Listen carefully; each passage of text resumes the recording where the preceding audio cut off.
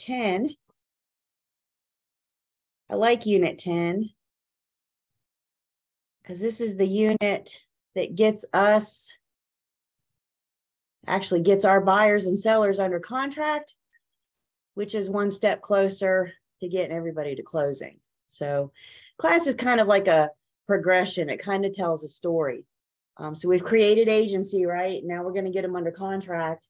We got hit financing next. We'll get to go to closing.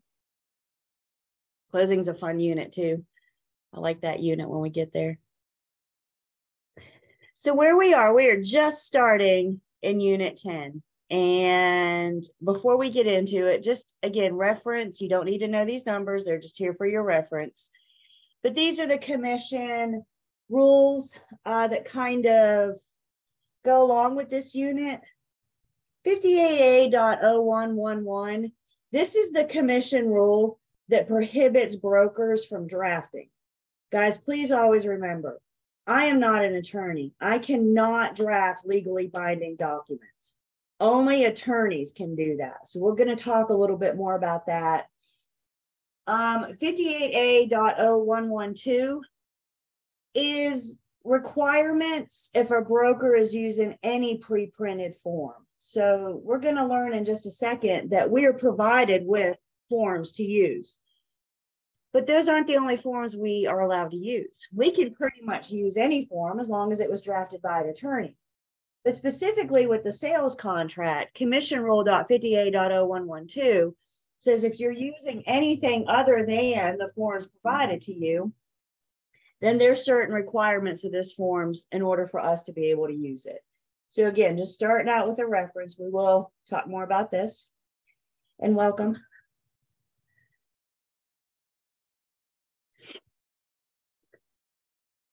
So Unit 10 starts on page 270. And again, the highlight of this unit, the star, is our offer to purchase and contract standard form 2T. This is one that's provided by the North Carolina Association of Realtors. You guys see this up here? That's what that stands for, NCAR, North Carolina Association of Realtors. So you have the National Association of Realtors, which is the state level, the national level, excuse me. And then we have the state level, which is the North Carolina Association of Realtors. And that's where most of our forms come from, including the standard form 2T. As we said, though, guys, please, and this is a problem topic. I think sometimes we get it stuck in our heads that NCAR forms are the only forms that we're allowed to use. And that's not true. We can use any form as long as it was drafted by an attorney and it meets the requirements of Rule.A.0112. We're not getting into specifics in this rule in this class. You'll spend a little bit more time with it in post-licensing.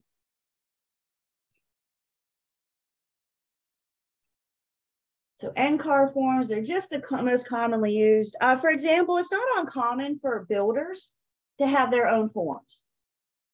So if you're helping a buyer buy a new construction, they may have their forms that they want you to use. That's okay. We're allowed to, as long as it meets these requirements. And when it comes to our contracts, a couple of things we kind of need to know about us. And the big picture about us is that we do not belong in the sales contract. We are not a party to the contract. Let's talk about our sales contract. Who are the parties to the contract? You have the seller and the buyer. The real estate agents are not a party. So the big picture is that we don't belong. There's only one place that we put our name as a representative of the buyer and or seller. Specifically, the commission says we cannot make any mention of our commission in the sales contract.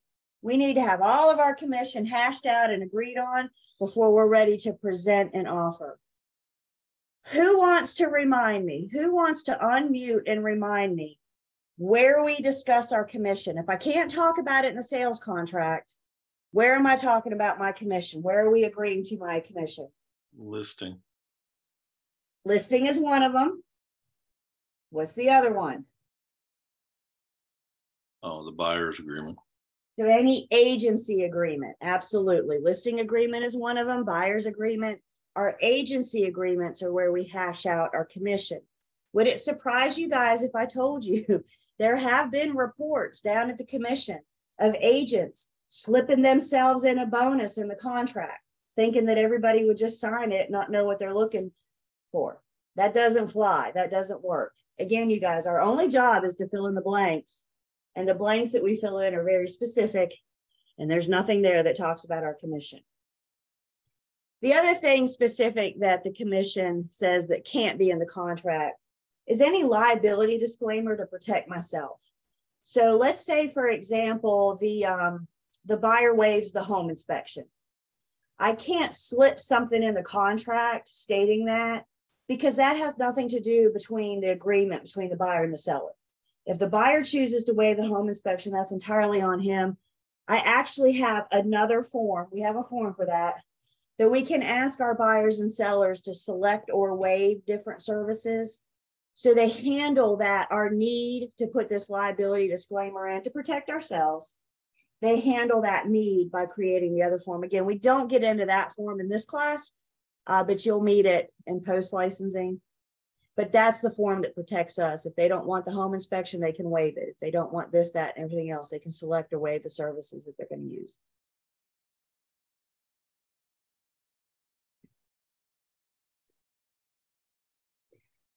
Skipping ahead in your book from page 270, let's skip ahead to page 284.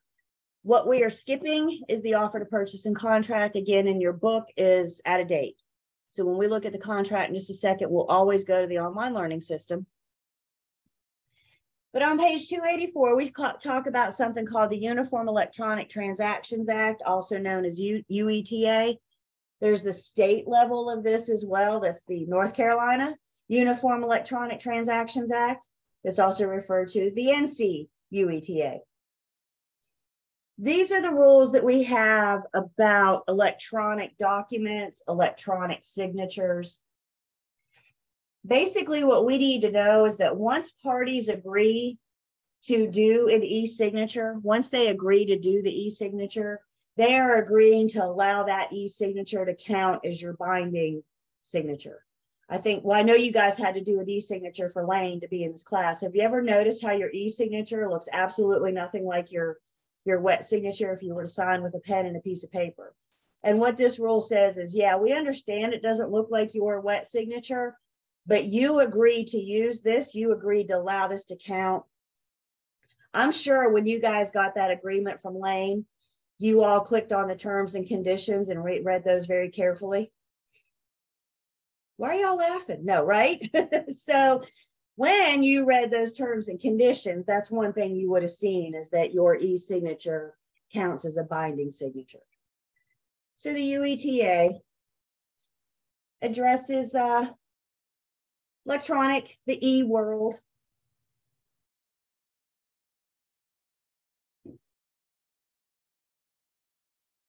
So let's talk a little bit more, and again, about this whole idea of offer and acceptance. Yesterday, when we were rattling off our essential elements of a contract, we referred to it as mutual assent.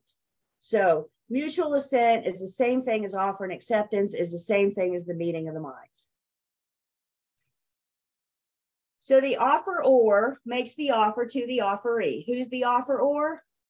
Don't say buyer or seller. Who's the offeror? They are the giver of the offer. The offeree is who? The receivee. Again, please don't get it stuck in your mind, buyers and sellers. I want you guys to focus more on the ors and the e's. And then that way you're prepared for some of these test questions. So we introduced you yesterday to what I call the contract communication wall. We'll call it that. So buyers on one side of the communication wall, the sellers on the other. And in most cases, not all, but in most cases, the buyer starts as the offeror that makes the offer to the seller, who's the offeree. When the seller receives, when the offeree receives an offer, They always have three choices. Let's rattle those off together. What are the offeree's three choices? They can accept it, reject it, or counter it. That was really pitiful. What are the three things they can do? They can accept it, reject it, or counter it. So anytime an offeree receives an offer, they have three choices: accept it, reject it, or counter it.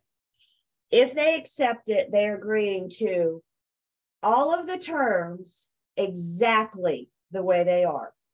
There are no changes with an acceptance. If they reject it, the offer is dead on the table. Nobody's out anything. Nobody owes anybody anything until and if a contract is formed. So if an offer is made and it's rejected, people just go about their lives as if it never happened. Nobody owes anybody any money. It's a few minutes, take some time out of our lives. But once it's rejected, it's dead on the table. And guys, when it's dead on the table, there's no reviving it. There's no bringing it back. So rejection kills the offer. And then our third choice is a counteroffer. A counteroffer is a rejection. That's important that we understand that. A counteroffer is a rejection with a but. The offeree becomes the offeror. The roles reverse. And now the buyer who made the offer to the seller, now they are going to receive a different offer from the seller. So the seller rejected the buyer's offer with a but. Counter offers usually sound something like, I'm good with all the terms, but the purchase price and the closing date. So we've agreed to some of this stuff. We've agreed to some of these terms, but now we got to agree on the purchase price and the closing date. So the ball goes back in the buyer's court, the roles reverse. The seller becomes the offeror, the buyer becomes the offeree. The offeree, the buyer, has three choices, right? What are they? They can accept it, reject it, or counter it. I hope to have you guys dreaming about this tonight. So now the ball's in the buyer's court, and pretty much what they have to accept or reject is the purchase price and the closing dates. You guys with me? Because that counter offer, we've accepted everything else, or conditionally, not officially yet. In just a minute, please bear with me. In just a minute, we're going to bring real estate agents into the mix, talk about how we are involved in this contract communication wall. But before we do, and we're also going to talk about forms of communication. What's an acceptable form of communication? So we're getting there. There is this magic moment in time when it goes from being an offer to a contract. And it's really important that we know this magic moment in time so we know when our buyer and seller is officially under contract. And in order for this magic moment in time to happen, in order for the offer to become a contract, we must have two things happen. So in order to go from an offer to a contract, the last offeree has to accept for your exam. When you see that it's been accepted, know that it's been signed. I'm just going to put this out here. Here's the real world. In the real world, if you got verbal acceptance, you have absolutely nothing until it's signed. In the real world, we have to have a signature. Must. In pre-licensing world, when you see accepted on your test, you don't have to stand there and wonder, was this oral or was this signed? In pre-licensing world, I'm telling you, when your test says that the offeree has accepted, know that it's been signed. Everybody with me? Don't question if it's oral acceptance or not. So the first thing that has to happen is the offeree accepts it. And then the second step, the second thing that happens is that communication of acceptance has to cross the line and go back to the offeror.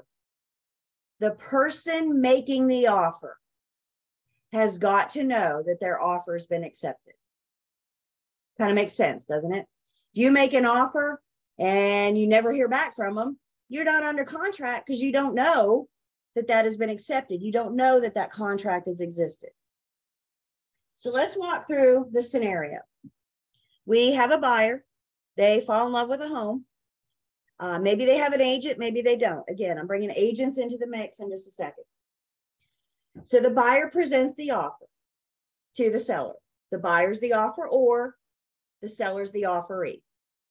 The buyer is giving the offer to the seller. The seller looks the offer over and they have three choices.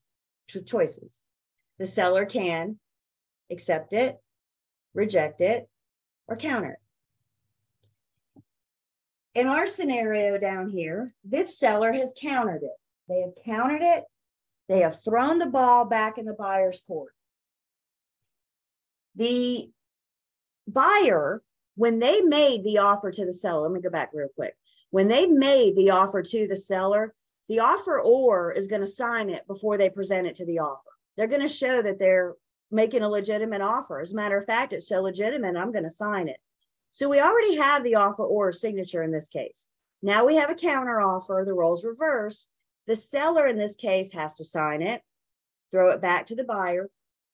The counter offer, the roles reverse. The buyer now has three choices. They can accept it, reject it, or counter it. If the buyer accepts it, then they sign it. Once that last offeree signs it, I should have everybody's signatures, right? Because if everybody signs it as we go, once that last offeree accepts it, the offeror's already signed it. Now the offeree signs it. So that's step one. Basically, what I'm telling you, step one is we got to get everybody's signatures, offeror and offeree. So in this case, the buyer signs it, and then they have to communicate to the seller that they have accepted. Communication of acceptance must cross the line, and that's the second step. So the first step is everybody signs. Second step is communication of acceptance crosses the line, and the offeror is notified that their offer has been accepted.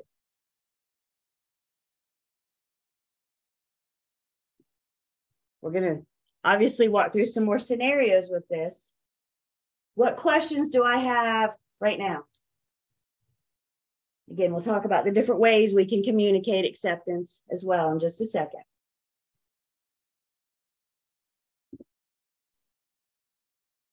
You said that in pre-licensing, acceptance means it's been signed.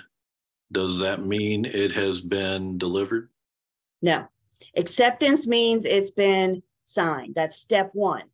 Step two is to deliver or communicate acceptance. We'll worry about delivering a copy of it in just a second, Tom. I see what you're asking now. I'll worry about delivering a copy in just a second. What we're talking about right now is communicating acceptance. I can communicate acceptance today and not actually send you the document until tomorrow. It's not about delivering the instrument.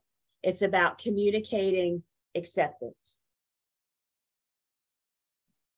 So when you get that call, you're driving down the road and you get that call and you hear, my guys have accepted, we're under contract. Obviously, you can't send it right now, right? You know what I'm saying? You're driving down the road.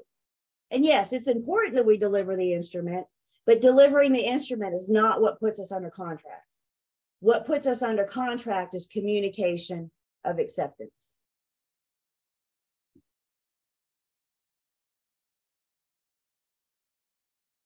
Somebody's asking about married couples. Absolutely, no, I didn't want to do that.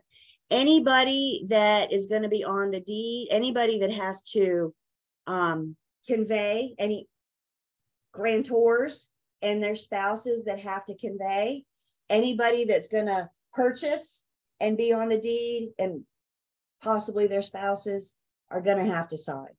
Remember, we got everybody on board in our agency agreements, right? Everybody that's supposed to be at closing to make that day happen, they're all on board from day one in our agency agreements. So now we need to get absolutely all signatures. Can they sign at different times? Absolutely. Yep. Yep. You may be, are you talking about like joint tenancy and tenancy in common? That's them all being there at the same time signing the deed, right? So that's at the closing table. We're just putting you under contract right now. I hear you. You're ready to go to closing. You're a few steps ahead of me. So we got to get you under contract first. All right, so let's bring agents into this mix, into this communication mix. This is important. When it comes to communicating contract, offer, acceptance, communicating to the agent is just as good as communicating to the buyer or the seller. So back to our contract communication wall. Now we have an agent communicating on behalf of the buyer, and we have an agent communicating on behalf of the seller. And when it comes to contract formation, contract negotiations, anytime you communicate to the agent, it is just as good as communicating to their party that they're standing on the side of the communication wall with. So let's walk through our scenario again. Now the buyer and the sellers have agents. Buyer walks in the front door. You're showing property this afternoon. Buyer walks in the front door and falls in love. Says, this is the one. Let's go write it up. So you go get your laptop, get your paperwork, however you want to handle it, and you start asking the buyer all the questions you need to fill in the blanks on the offer to purchase and contract.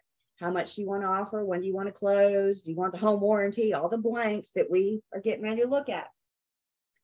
You're going to help your buyer determine what they want to put in the blanks.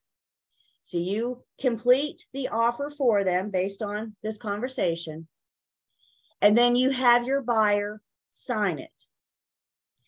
The buyer's agent presents the offer to the listing agent. The selling agent presents the offer to the listing agent. Listing agent calls their seller and says, hey, we got an offer. You have 3 choices. You can accept it, reject it, or counter it. Again, the seller decides to counter it. So they state their terms to the agent. Is it the purchase price we're countering? Is it the closing date? Listing agent calls buyer's agent. See how we're kind of bouncing back and forth here? Listing agent calls buyer's agent. Buyer says, we got a counter offer. This is the seller's counter. This is what they want. Buyer says, that's fine with me. I accept. We then get our buyer to sign. Step 1, I have to have the last offeree's acceptance. When the buyer communicates with their agent, when the buyer calls their agent and says, I accept, buyer to their agent, did communication of acceptance cross the line? The buyer calls their agent. Did communication cross the line? No, we're still all hanging out over here on this side of the communication wall, right? Then the buyer's agent calls the listing agent and says, my guys have accepted. Now did communication cross the line? Poof, we are under contract. What would the listing agent's very next step want to be? What is the very next thing that the listing agent would want to do? So you've received communication of acceptance. You're going to call somebody. I see you guys calling somebody. Who are you going to call? Don't you want to call your seller and tell them the good news? And now when you're calling the seller, you're not saying, are you sure this is, you are calling the seller saying, congratulations, we are under contract. So when you tell me that your guys have accepted, when you tell me that your guys have signed, we're under contract. That's what we mean by when it comes to contract formation, we stand in place with our clients, You guys, if you haven't already, when you start seeing some of these test questions, y'all, I'm not kidding. Some of these test questions on this topic, contract formation, look like they're this long. They're like half of the page. I highly recommend you guys draw the communication wall and map it out, because there's going to be some counters. That ball is going to bounce back and forth. And bottom line, at the end of all that, you need to know who's the last offeree that needs to accept it and who's the last offeror that needs communication of acceptance. So it's kind of like math, isn't it? Take that problem and put it in a visual, put it in an image so you can see that counter walk back and forth. So we know who has to communicate, who has to accept.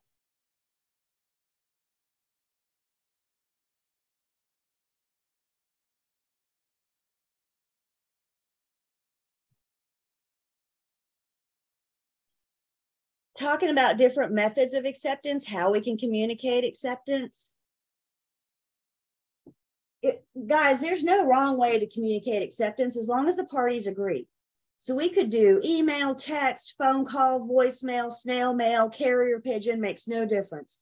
As long as the parties agree on that form of communication is acceptable method of communication. There's more traditional methods of communication, like picking up the phone and saying, my guys have signed, my guys have accepted. You could fax if you remember what one of those things are. You could stick it in snail mail. Obviously, the older way to do it. Your book talks about something. This is a side note. Your book on page 286 talks about the mailbox rule. The mailbox rule is one of the older rules we have. This is like from back in the day of the Pony Express. I mean, it's that old.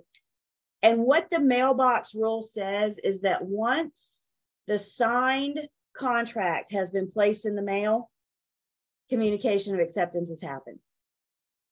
It doesn't matter that the recipient isn't going to receive it for 3 days or 3 weeks later, depending on where we are with mail. You guys with me? Once it's delivered to the mail, once it hits the inside of the mailbox. And the mailbox rule only applies when we're creating a contract.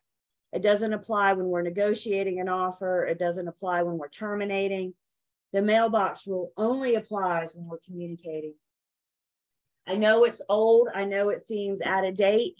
We don't use it that much, but don't we still have the post office? Don't we still have mailboxes? So could you have communication this way? Yeah, it's possible. That's why we have to talk about it. Some more traditional methods for communication, and then bringing us into the century, we have our electronic means. So you could email it, our e-signatures. When it comes to electronic communication, communication of acceptance has happened once it hits the recipient's inbox.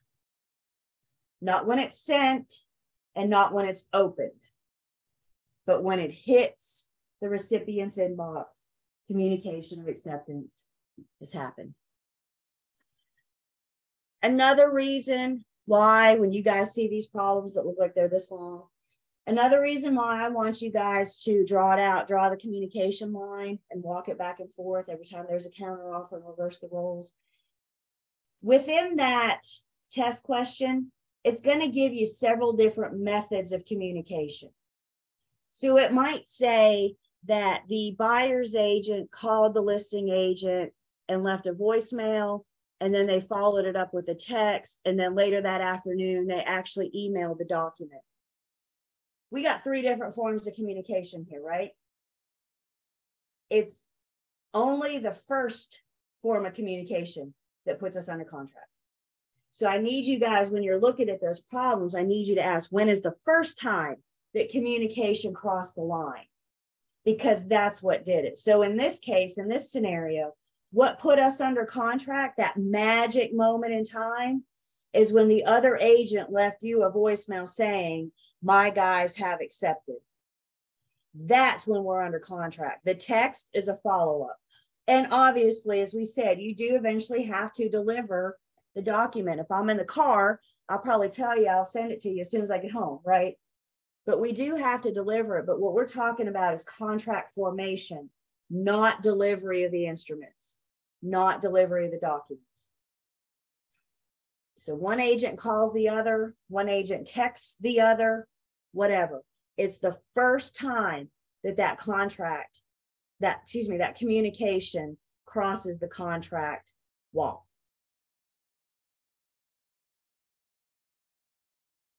Break those questions down. Have you guys seen, anybody looked ahead and seen those yet? They're going to overwhelm you. So break them down, draw the contract communication wall, walk it back and forth. Who's the offeror, who's the offeree? And then look really carefully for the first time that communication crosses the line. That is what puts us under contract. Congratulations. Everything else is just a follow-up. Questions?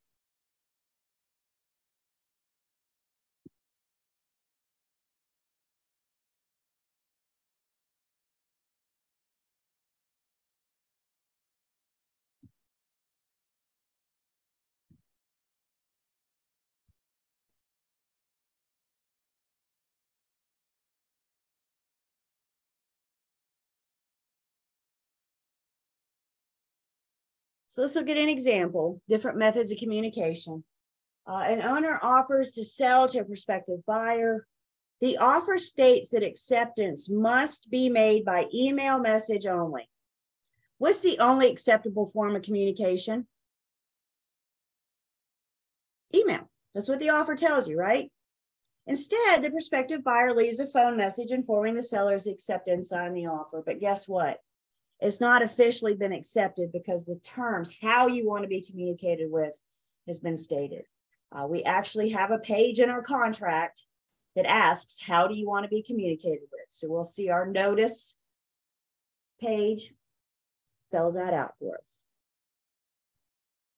The parties can agree to any form of communication, but the parties have to agree to that. Not everybody has an email address, you guys.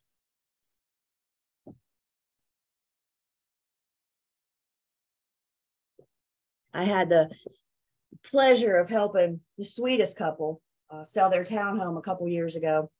And they were moving to Myrtle Beach to be with the grandkids. And I was sitting in their living room doing the listing paperwork. And I said something about an email address. And he said, I think I have one of those. And she said, no, do I really need one? And at that moment in time, I realized I had two choices. I either teach them how to use their email, or I drive to their house and get wet signatures every time I needed something signed. What route do you think I went?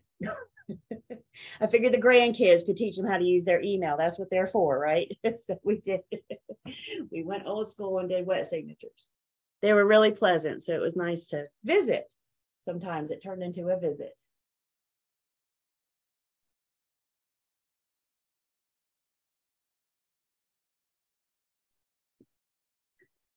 Page 286, we see termination of offer. Please note, this says terminating an offer.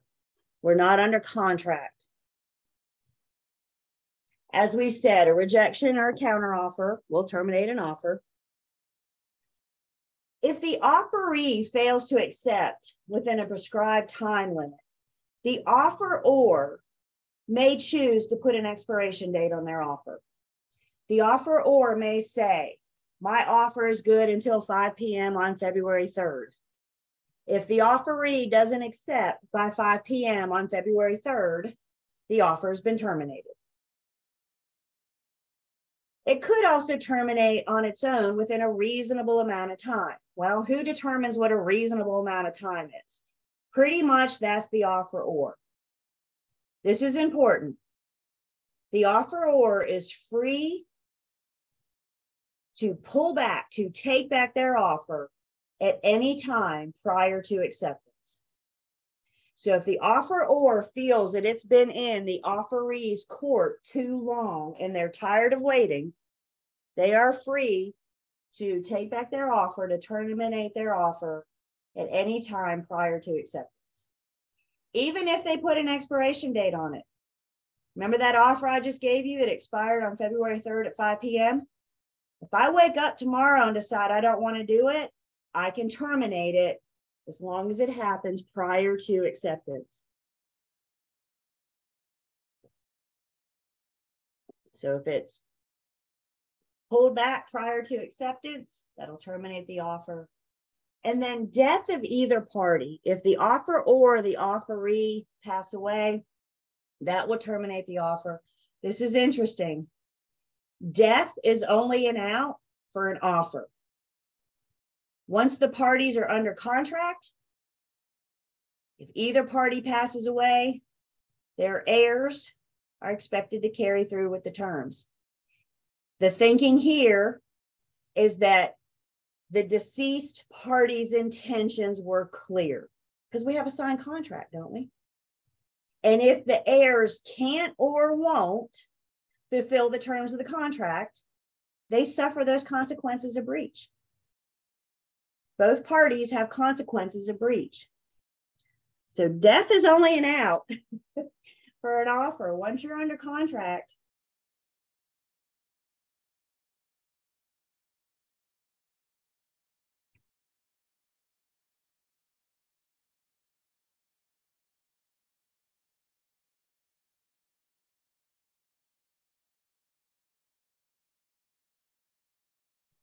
so we're going to go off book for just a second.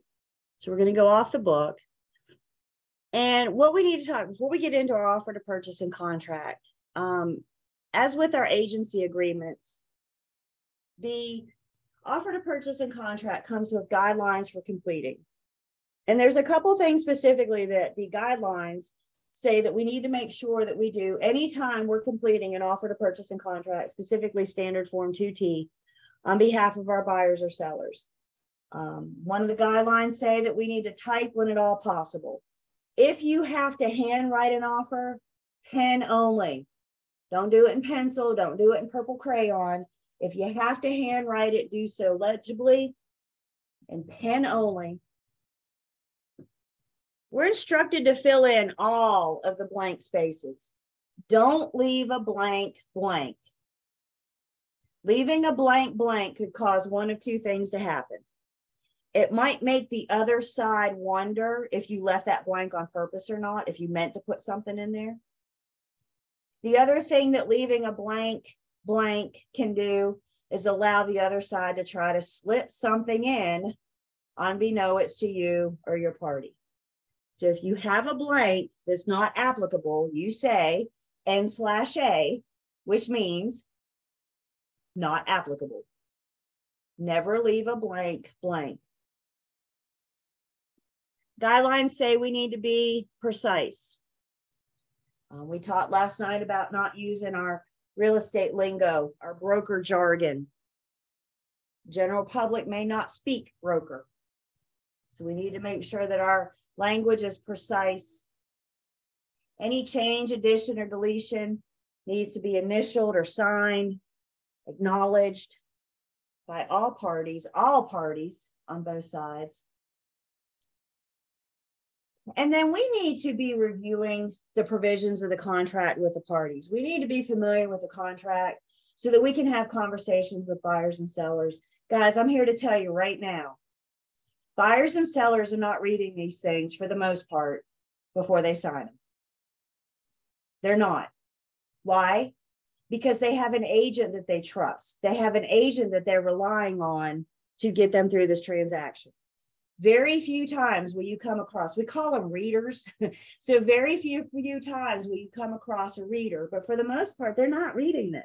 Blows my mind. I will send a buyer an offer with some addenda and a couple other things to sign. And I'll say, look this over and let me know if you have any questions before you sign. And a minute and a half later, I have a signed contract sitting in my inbox. You telling me they read that thing in a minute and a half? There's no way. There's no way. Again, you do have some readers, absolutely. But for the most part, it's our responsibility to make sure that they understand the provisions of the contract. So at that point, communications has not been sent across the line. If you clarify back to your buyer, seller, whoever you're representing, and they change their mind, is there an option to unsign, to counter, reject, whatever at that point? I guess I'm not following that question. Well, you just said that you sent them an email or sent them the contract through DocuSign, whatever. Mm-hmm. A minute and a half later, it comes back and it's been signed. They haven't read it. Mm-hmm. It hasn't been communicated to the other party yet that it's been signed. Can you discuss with your principal and say, hey, let's discuss this, or is it done at that point? No, because we haven't communicated, then we don't have a contract. It doesn't become a contract until we communicate that acceptance. So just because they sign and I see that they sign, and that might be a good point for me to call them and say, are you good with what you signed? But remember, Tom, we're discussing what we're putting in the blanks before I ask them to sign it. And that's what we're saying here, reviewing the contract provisions. I'm having conversations with my buyers and sellers about the terms, about the different provisions, hopefully, before I'm ever asking them to sign it. So it shouldn't be anything new, because we should have already reviewed those provisions with them. In other words, we're not just going to send it to them and say, sign here, you'll be fine. Guys, please always remember, we are creating a legally binding contract for these parties. So don't they have a right to know what's going on? So ideally, we're doing it up front. But yeah, if they sign and have questions, you're not under contract until you communicate that acceptance.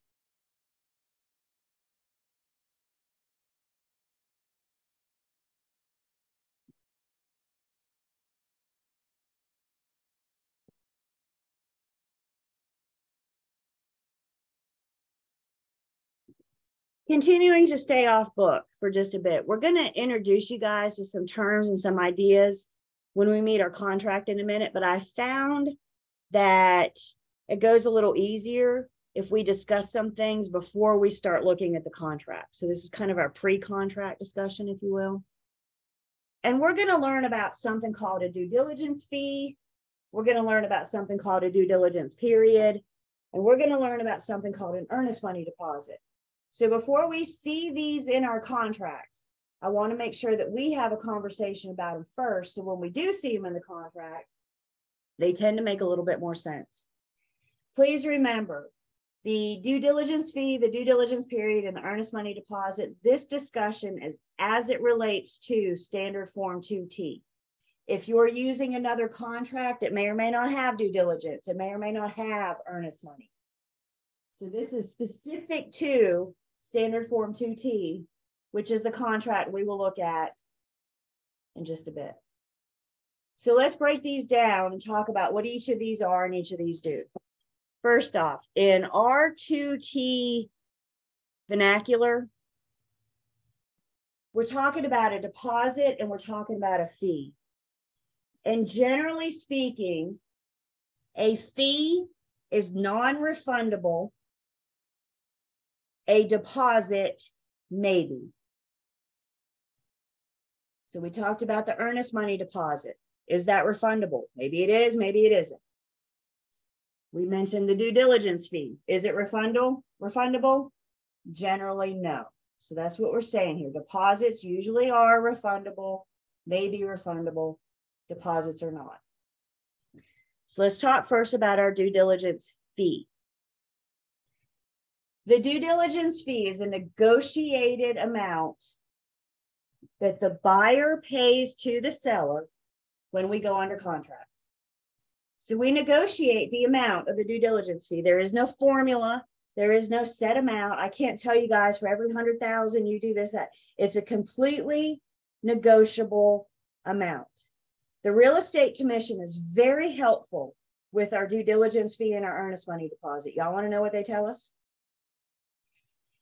Those amounts or whatever the buyer is willing to offer and the seller is willing to accept. Gee, thanks. It could be 50 cents. It could be $50,000. Completely negotiable. When that offer gets accepted and we go under contract, the buyer is going to pay the seller. Are y'all hearing what I'm saying? Does that sound crazy? The buyer is going to give the seller money. Why in the world is the buyer going to do that? What the buyer is paying the seller for is the right to terminate. The buyer will have a due diligence period, negotiated amount of time. And the due diligence period is the buyer's opportunity to learn as much about the home as they possibly can and decide in their sole discretion, do I want to move forward with this contract or do I want to terminate? And the contract says that the due diligence fee is the buyer's right to terminate for any reason or no reason at all. It is their right to terminate. If the buyer terminates, well, that's on the next slide. I got ahead of myself. The due diligence fee is almost always going to be non-refundable. Remember, we just said a fee is not refundable. So the buyer pays for their right to terminate. If they do terminate, they are not getting their due diligence fee back because that's what they paid for. Guys, the seller can't sue the buyer. The seller accepted money in exchange for allowing the buyer an opportunity to get out of this contract.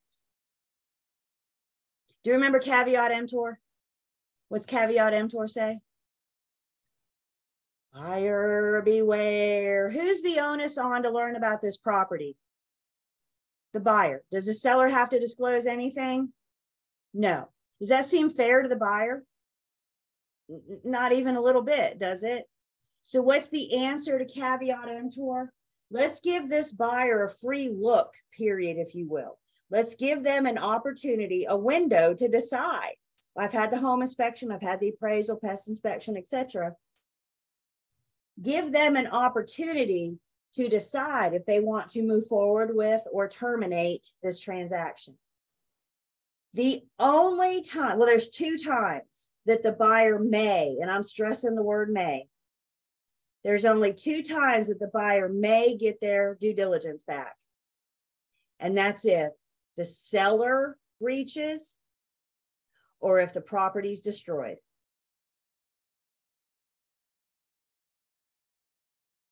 Question comes in, can you still get a due diligence period if you don't pay a fee? Absolutely, whatever the buyer's willing to offer and the seller's willing to accept.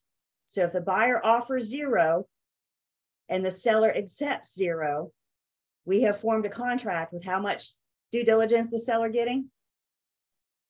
0. So the amount of due diligence is negotiable. The period of time is all negotiable. It's all negotiable. So the buyer terminates, do they get their due diligence feedback? The answer is no. Why? Because if they terminate, they've exercised their right to terminate. That's what they paid the seller for, was the right to terminate. There's a very common misconception out there with the due diligence fee, that the buyer's paying the seller to take their home off the market and not allow any more showings. Not true. The seller can still have showings. The seller could still accept a backup offer. The buyer's paying the seller for that right to terminate. Again, the seller can't take the buyer to court if they terminate within this time. You said there's 2 conditions in which DDF is refundable. One is the property destroyed. What was the other one? Seller breach.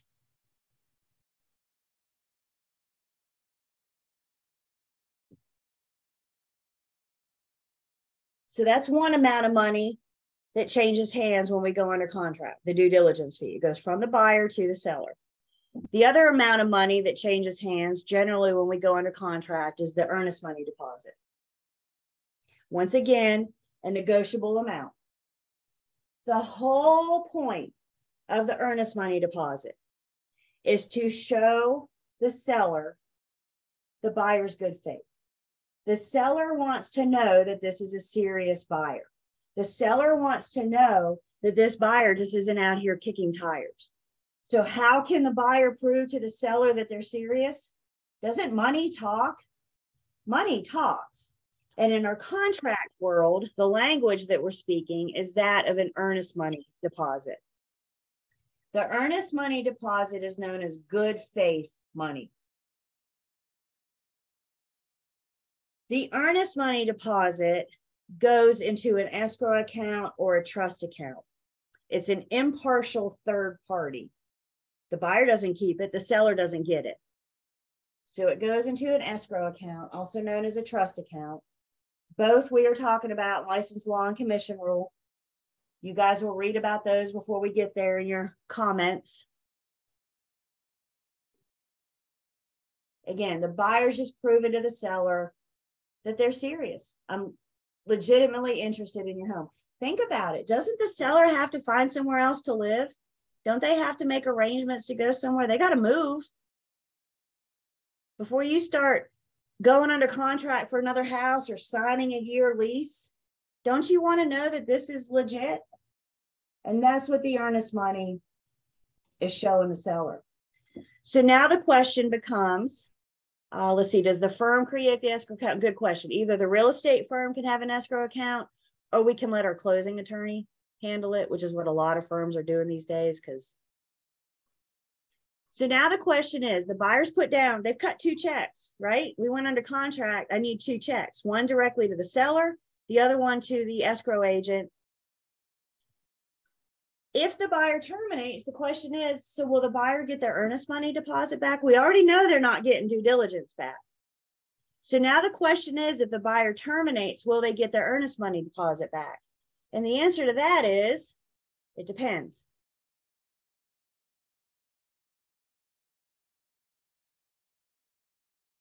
If the buyer terminates within due diligence, they are not considered in breach. If they terminate while we are still in due diligence, they are not in breach. They're not considered in breach until after our due diligence period. Why? Because that's the buyer's opportunity to terminate, their right to terminate for any reason or no reason. I have a question. Mm-hmm.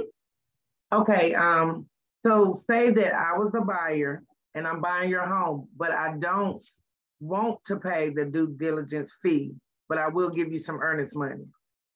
So I don't have anything's negotiable. Anything's negotiable. So I wouldn't have a period, right? The amount and the time are 2 different things. Okay. So you could ask for time without any money. I don't know how sellers respond to that. I'll be very honest with you, Tiffany. You know what I'm saying?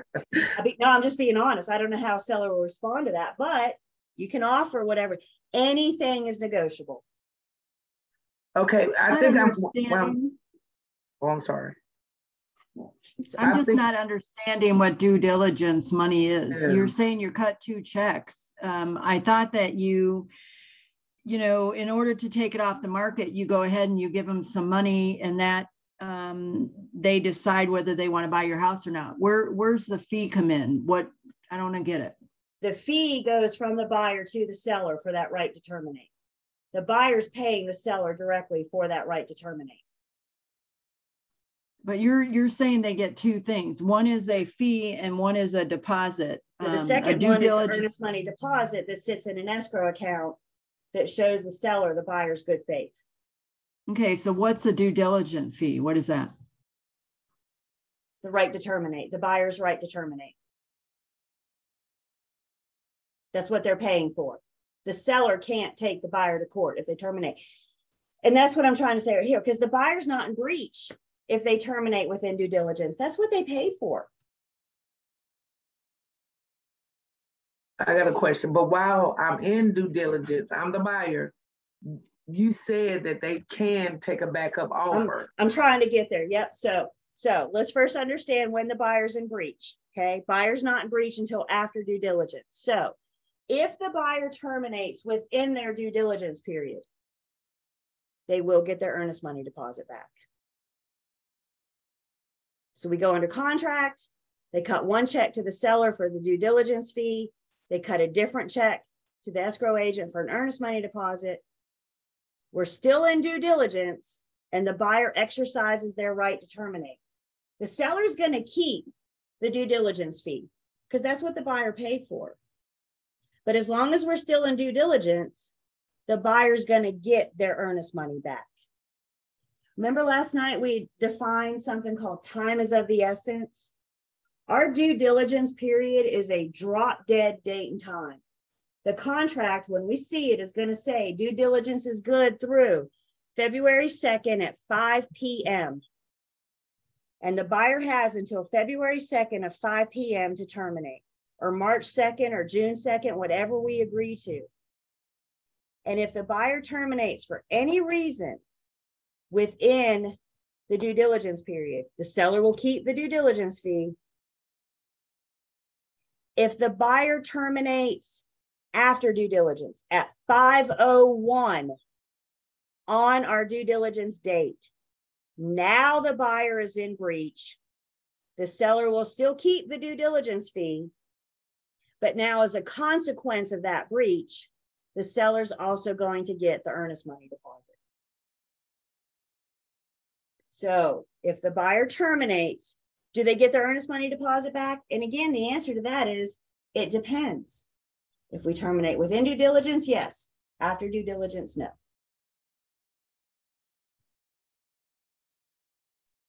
So DDP and DT, whatever, both of them are the same? Because I'm not understanding the difference. Due diligence fee? Yeah, because they're both getting their period. Money back. They're both getting their money back. I thought like the fee was like who's both? Who's getting their money back? The buyers, because I'm reading my notes and it's saying the buyer's right to terminate and they get their money back. No, ma'am. They do not get the due diligence fee back. They get the earnest money deposit back. The seller's going to keep the due diligence fee. Okay, guys, you know what? Let's do this. We're going to take a break. We need a break. So let's take 10. We come back. We're going to start this little discussion over again. So let's take 10. We come back and we're going to read all about this in the contract too. So please bear with me. Just bear with me. So let's take 10.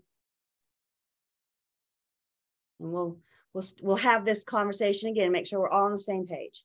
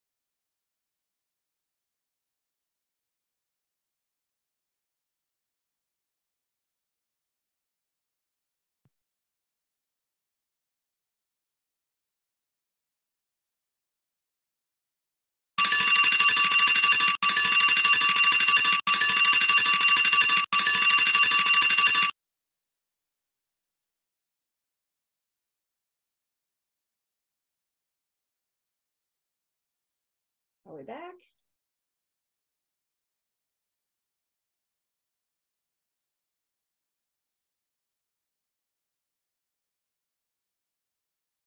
Okay. All right, so we're going to take attendance. We're going to have this, we need to make sure we're all good. So we're going to have this discussion again. We're going to see this again when we look at our contract in just a few minutes. You guys are going to see it again when you study it. I get some of these terms are kind of tricky, which is why we're going through them a couple times in class. You guys will go through them as well. So we're introducing you to new concepts. And they're kind of strange, aren't they? So I just took attendance. So what we're going to do is go back and make sure, have this little conversation again and make sure that we're all good. So we're talking about 3 different things. Yeah. I was going to say, is greasing the palms not an appropriate term for the DDF? Absolutely not. So we're going to talk about 3 different things. We're talking about the due diligence fee, also known as the DDF. We're talking about the due diligence period, also known as the DDP. And we're also talking about the earnest money deposit, also known as the EMD. These are only 3 different points of the contract, but they're the ones that tend to cause the most confusion, which is why I wanted to pull them out and talk about them ahead of time before we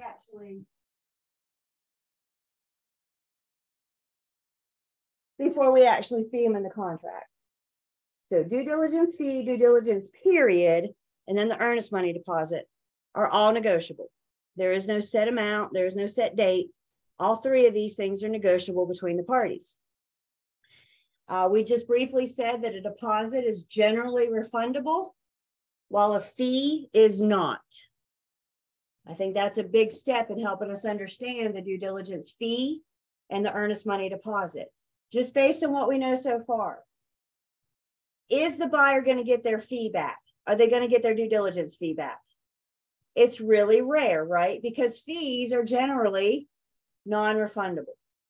Can they get their earnest money back? Well, it depends. It depends. So the due diligence fee is a negotiable amount that the buyer pays directly to the seller. So we go under contract and the buyer produces a check, cashier's check, money order, whatever, to the seller for the amount of the negotiated due diligence fee. And what the buyer is paying the seller for is their right to terminate. That's what the due diligence fee is for.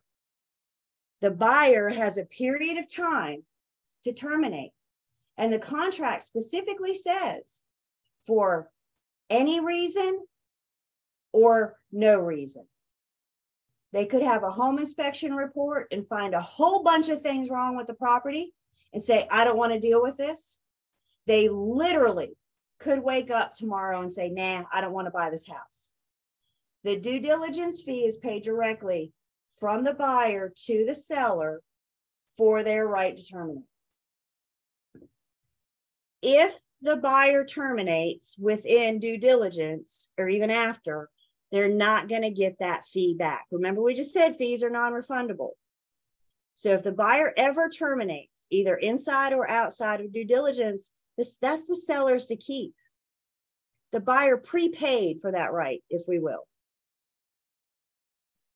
If they terminate within due diligence, they've exercised their right to terminate. Again, the contract says they have that right to terminate for any reason or no reason. So the fee is money to the seller for the buyer's right to terminate. The other check, the other monies that the buyer has to deliver when we go under contract. There's 2, I say checks, but there's 2 monies that the buyer has to give when we go under contract. One goes directly to the seller, which is the due diligence fee. The other money is the earnest money deposit. The buyer is putting that money into an escrow account or a trust account. It's either with the real estate firm or with the closing attorney. It's a third party that's holding the money. They're safeguarding it on behalf of the parties. Guys, please understand, buyers and sellers don't know each other. If you don't know somebody, are you going to hand them a check for $5,000 and trust that they will take care of it? Absolutely not. So the escrow agent is like this third impartial party. They are going to hold the earnest money deposit until we either close or we terminate. So it hangs out in any escrow account during the contract to closing process. It's going to depend if the buyer gets their earnest money back. And the reason for that is because, remember, the earnest money is showing the buyer's good faith. If they terminate within due diligence, the buyer's going to get the earnest money back because they're not in breach while they're in due diligence. They've negotiated this time. This is the solution to caveat emptor. Learn as much about the property as you possibly can. So the buyer's not considered in breach during due diligence, because the due diligence period is their right to terminate. That's what they paid for. No reason or any reason. The seller's always going to keep the due diligence fee. If the buyer terminates, the seller's going to keep it. If the buyer terminates, the seller's going to keep it. I don't care if it's in due diligence, outside of due diligence, the seller's going to keep the due diligence fee. If the buyer terminates within due diligence, they get their earnest money back. If they terminate after due diligence, then the earnest money goes to the seller. Because if it's after due diligence, now the buyer has breached the contract. And there's consequences to breach. So they have, again, that due diligence period is kind of like their free look period, right? You have this opportunity. If they terminate, yes, they're going to be out the due diligence fee. They're going to be out the cost of any inspections, but it's going to save them from buying a money pit, right? So the buyers had all their inspections and investigations, and they learned there's a whole lot of things wrong. And within the next year, they got to put on a new roof and redo the electrical and fix the structural. And they have all these problems with the home. They may choose to terminate now that they've learned about it. It could be cheaper for them to terminate and lose that due diligence fee than it is to buy the house and deal with all those problems. Remember last night we talked about money damages, and we talked about compensatory and consequential money damages, and we mentioned something about liquidated damages. Liquidated damages are monies that the parties agree to at contract formation. And in our contract, the buyer's consequences of breach is that they lose, seller will keep the due diligence, they lose the earnest money. And those two amounts are the seller's liquidated damages. This is what they get if the buyer terminates after due diligence. So if the buyer breach, remember it's after due diligence, the seller will keep the due diligence fee. The seller will get the earnest money deposit. And the contract also says that the due diligence fee and the earnest money deposit are the seller's sole and exclusive remedy for the buyer breach. So as listing agents, we need to make sure that the seller is good with these amounts. Because if the buyer breaches, if the buyer never shows up to closing or they terminate that day, this is all the seller gets. Remember, the seller's got to find somewhere else to live, don't they? They either got to buy a new house or sign a lease or something. And that's the question, listing agents. If your buyer never shows up for closing, never buys this house, are you comfortable with this amount? There are some common, Tom, to your question earlier, there's some people out there that cannot stand the due diligence. It's the sellers taking advantage. Guys, every market's different. This market we're coming out of, yeah, we were seeing due diligence fees of $50,000, $60,000, $75,000. I've heard of some 6-digit due diligence fees. 10 years ago, due diligence fee was $250, $300. It's all negotiable, and you're going to see it's who's driving this market, who's in the driver's seat. If it's the sellers, are they jacking up the due diligence? Well, yeah, because it's competitive. You got 12 offers coming in. What's one way you can make your offer stand out? Offer more due diligence, offer more earnest money. If the buyers are driving, they're in control. It's why it's all negotiable. So what does the seller get? I'm sorry. So you may get to this, but are both the DDF and the EMD applying to towards the purchase price? Absolutely. And yes, we are getting there. Yep. So if we go to closing, no more of this doom and gloom, right? If we go to closing, it's not wasted money. And yes, we are getting there. So in the event of the buyer breach, what are the buyer's consequences for breaching this contract? The seller gets the fee, the seller gets the deposit. If the seller breaches, now the buyer can sue. Remember last night we talked about compensatory damages, we talked about specific performance. The remedies, the consequences, I should say, for seller breach are much harsher than for buyer breach.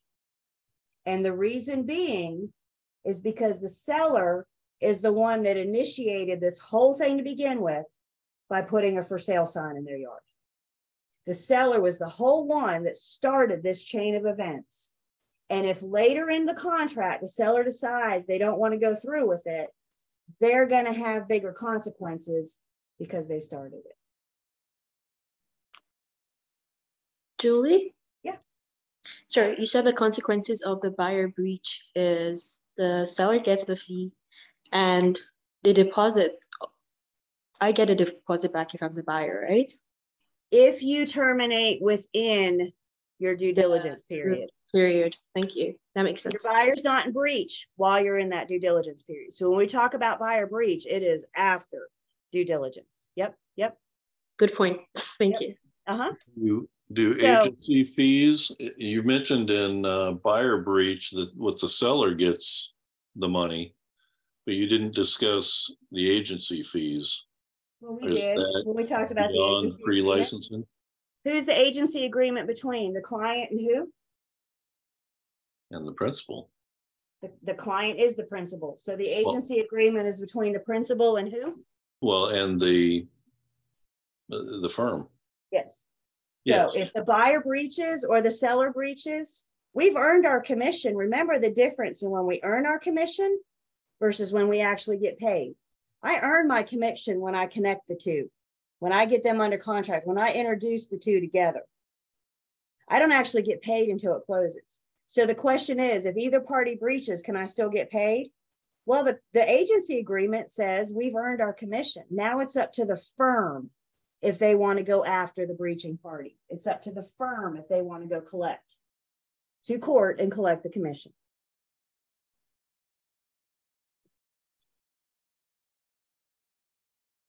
No more doom and gloom.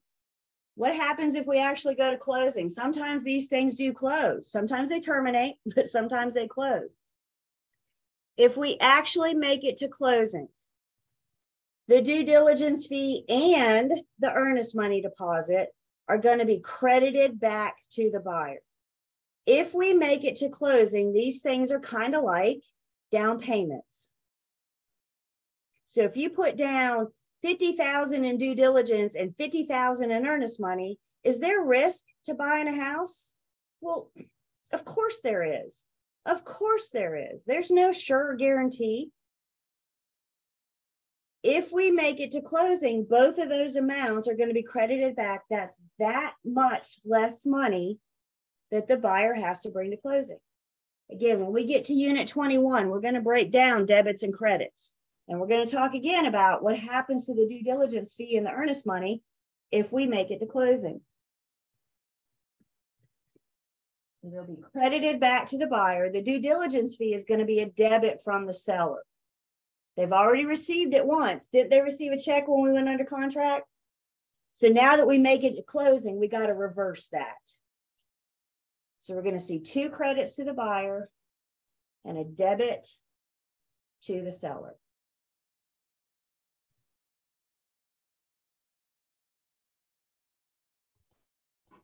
So you mentioned that the EMD was put in escrow for them. but the due diligence is supposed to be to Mr. Jones, the guy selling the house, that check. So who holds that check? Oh, the seller deposit. It's the seller's money. They're going to deposit it as soon as they get it in their hot little hand. They want to go to a fancy dinner tonight. You want to use it towards requested repairs. That becomes the seller's money. The buyer is paying the seller directly. Well, are you talking about during the due diligence period, who holds it? Because if I guess the question is, if a buyer cancels during the due diligence period and they're going to get that due diligence fee back, it's not literally the same check? They don't get it back. The seller keeps the due diligence fee. Oh, I'm sorry. You're right. The seller keeps it because that is what the buyer paid for. What's the buyer paying for? The right to terminate. So when they terminate, they're exercising their right to terminate. There's no point paying the seller and then say, I'm going to terminate, give me my money back. What did the seller gain from that? Guys, there's two parties we got to think about here, aren't they? And we got to consider with the seller, due diligence and earnest money is all you get. For the buyer, you have a little looky-loo period, if you will. You have an opportunity to get some of that earnest money back. So they keep you're not going to get the feedback, but the buyer would get their earnest money back if they close. If they get it credited back, and they will get their earnest money back if they terminate within the due diligence period. Got you. After due diligence, now they're in breach and they will lose the earnest money.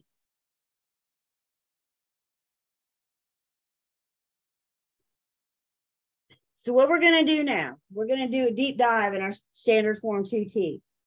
There's a conversation in your book from page 287 to 293. All those are specifics to what we're getting ready to look at. We're going to see due diligence defined. We're going to see earnest money defined. You have a conversation about both of those in your book on 289 and 290. So we're going to, again, what we just did was your first introduction to it. We're going to see it again. You guys are going to study it again this weekend. So if we look in our online learning system,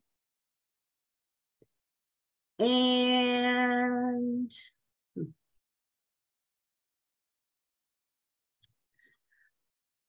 up here under the welcome section are our forms tab.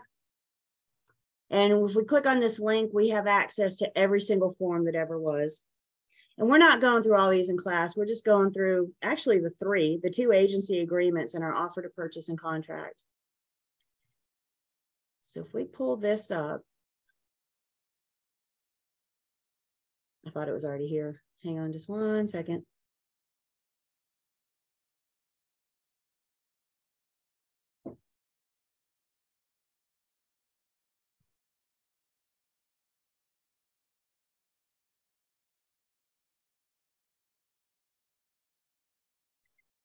So this is our standard form 2T, offer to purchase and contract. It does come with guidelines. Like we said, any major form from NCAR is going to come with guidelines on how to complete. So if you're ever stuck on what goes in a blank, if you're ever stuck what to fill in, you can always refer to the guidelines. They will help. If you guys don't read anything else on this contract, I want you to pay attention. I'd like you to look through the whole thing. But I want you to pay attention to this first provision, which is terms and definitions. The first 2.5 pages of this contract are just defining things, defining due diligence, defining earnest money, defining the various terms of the contract. So I think the first provision is the most important. So the first thing we're going to define is the parties to the contract. And there are two parties. We have the full legal names of all of the sellers that have to sign to convey, and the full legal names of all the buyers that plan to purchase. So do we find the parties to the contract? Then we define the property. Here's our street address, city, zip, county. Where's the property located? And then we need our legal description. How much of our legal description can we find? Can we have? So we're like, is it a subdivision? What's the deed book and page, tax, PIN ID? We saw something very similar when we looked at our listing agreement with plugging in the property address and the legal description. And guys, please remember what we said. Let's go way back in time for a minute, back to Unit 4. And we were talking about legal descriptions. And we made comment about an informal reference. An informal reference is the street address. And the street address, when you are conveying property, the street address alone is not sufficient. This is a contract to convey property.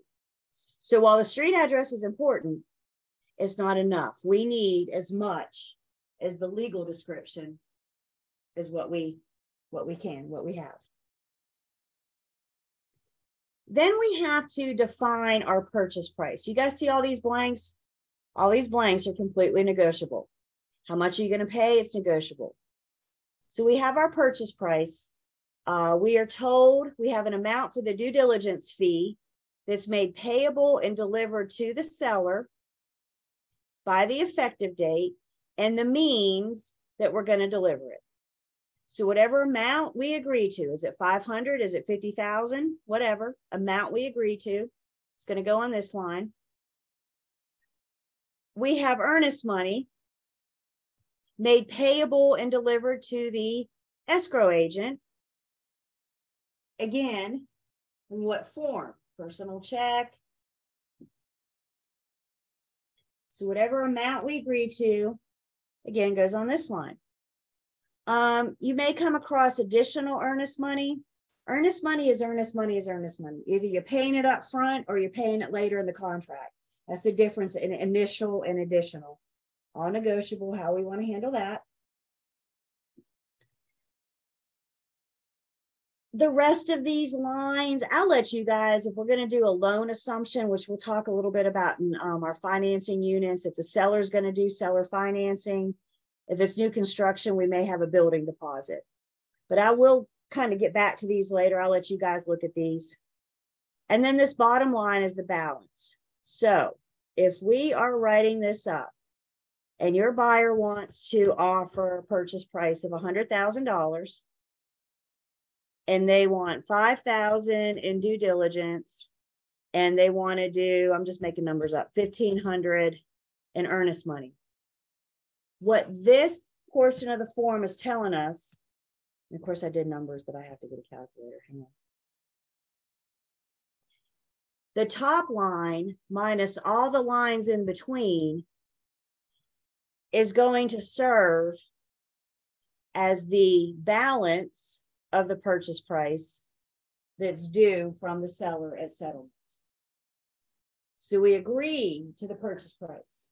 We agree to the due diligence. We agree to the earnest money. And then the very last line of this says, if we make it to closing, the buyer doesn't have to bring $100,000. Now they only have to bring $93,500 because they've prepaid, if you will, that deposit and that fee. So if we make it to closing, do they get that money back? Of course. This money's not going to go away. Remember, guys, any legally binding contract has to have teeth. It has to have something to hold the parties. And if you don't do what you promised to do, what's going to be your consequences? And that's part of what we're negotiating here with the due diligence and the earnest money.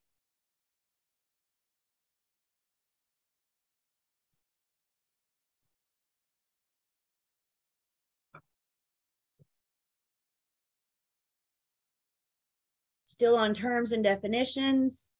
Here is our earnest money deposit.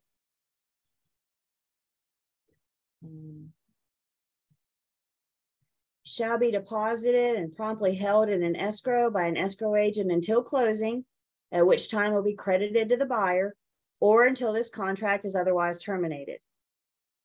Then we define who the escrow agent is, who is going to hold the earnest money deposit.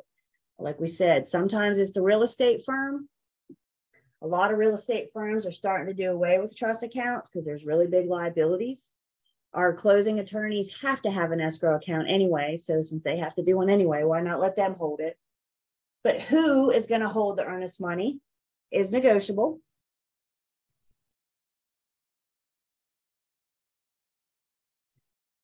We define the effective date. Remember that magic moment in time when it goes from being an offer to a contract? Our contract calls that the effective date. And our contract says it's the date that the last one signs, and such signing is communicating to the party making the offer. So we said we need two things to happen, that magic moment in time when it goes from being an offer to a contract. I got to get the last offeree to sign, and then communication of acceptance has to cross the line.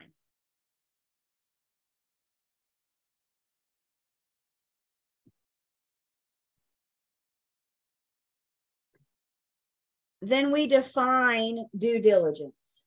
Due diligence is the buyer's opportunity to investigate the property, including but not limited to matters below, so the buyer can decide in their sole discretion if they're going to proceed with or terminate the transaction. Due diligence is the buyer's opportunity to learn as much about the property as they possibly can and decide, now knowing what I know, do I want to go ahead and buy this house or do I want to terminate? This is the answer to caveat emptor. Then we define the due diligence fee. We're told it's a negotiated amount paid by the buyer to the seller for the buyer's right to terminate for any reason or no reason during the due diligence period. It is the property of the seller upon the effective date and shall be a credit to the buyer at closing. It is non-refundable except in the event of the seller's breach, or what paragraph 23B is addressing, destruction of the property. So due diligence period is just before it goes under contract. No, due diligence period starts on the effective date and ends through 5 p.m. on whatever date we agree to. And that's our time being of the essence, the drop dead date and time. So due diligence starts when we go under contract. Due diligence goes through 5 p.m. on whatever date we agree to.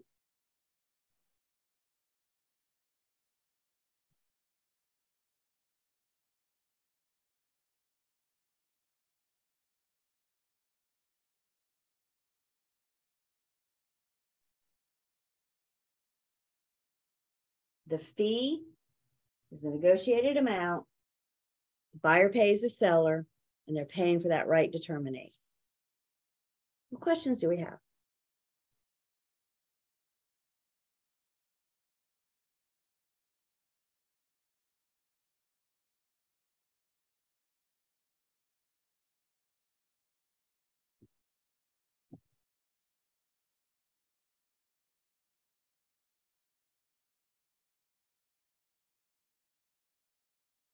By the way, I don't know, guys, have seen this, but our offer to purchase and contract is now up to 16 pages. 16 pages. That's a lot, isn't it? Basically, 16 pages for the buyer to promise to buy and the seller to promise to sell. That's the gist of it. So our due diligence fee, and our due diligence period are all defined here. Again, the parties agreed to a date. Buyer's agents, you want to make sure that you have a long enough due diligence for your buyer to do the home inspection, for the buyer to have the appraisal done.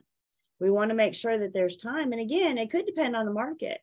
If we're slammed, so are the home inspectors.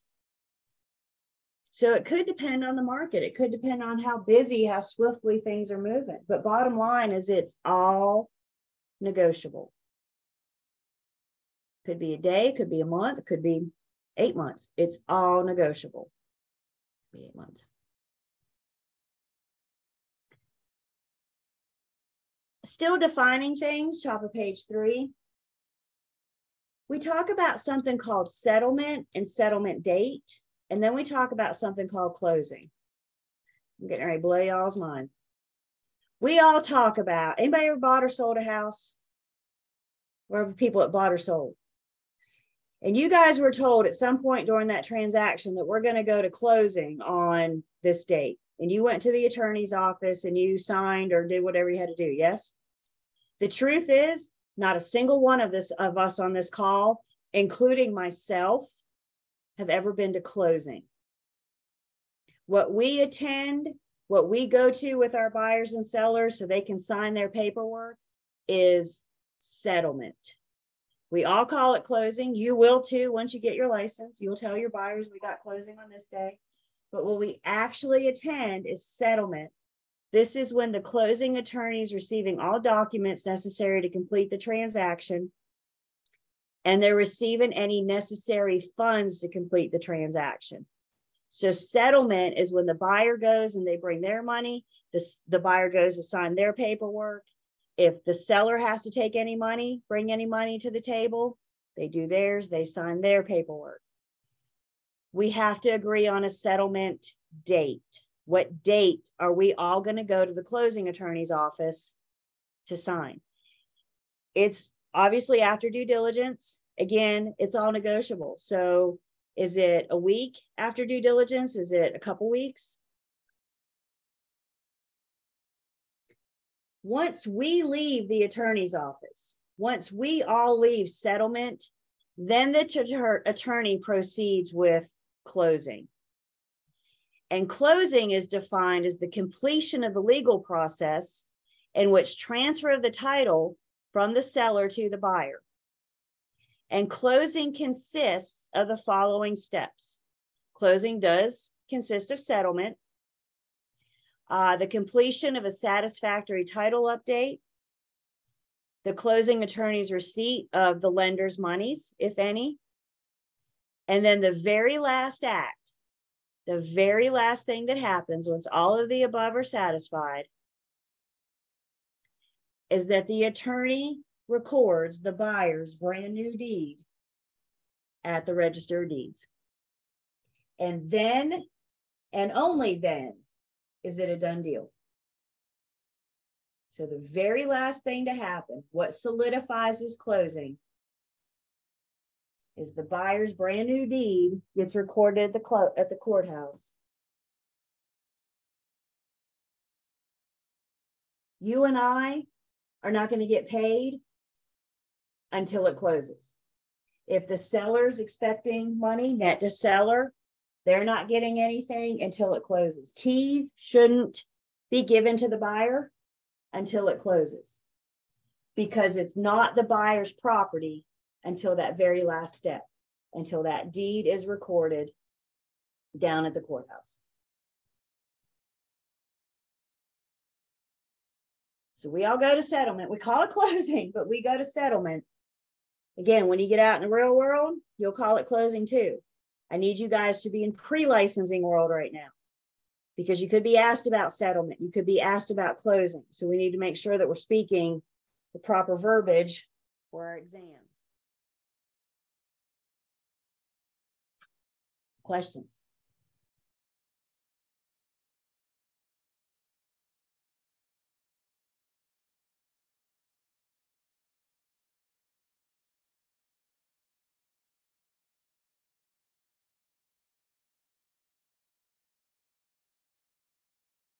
So there's two amounts, or three amounts: purchase price, due diligence fee, earnest money. There's two dates that have to be negotiated.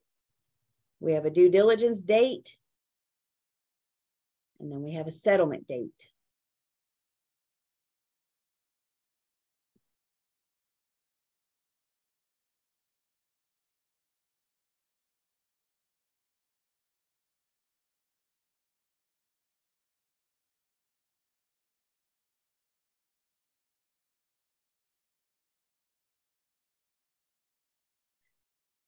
Then we define special assessments. We've talked about special assessments. Could be a charge from the government, could be a charge from the HOA. Right now, we're just defining what a special assessment is. We'll actually break down in just a bit who's responsible for what and when. So we'll break down each party's responsibilities. Again, you guys, the first 2.5 pages are terms and definitions. And it's important that we know what these things are, not just for your test, because remember, we're the ones explaining this to the buyers and the sellers. We're the ones explaining to the seller. If the buyer never shows up on closing day, this due diligence and earnest money is it. That's all you get. We're explaining to the buyer. If you put down a big, healthy due diligence deposit and you decide not to buy, you exercise your right. That's your right, but you're not getting that money back. So I think it was Tiffany early brought up the fact, could I put down 0 due diligence and go in heavy on earnest money? Whatever the buyer's willing to offer and the seller is willing to accept.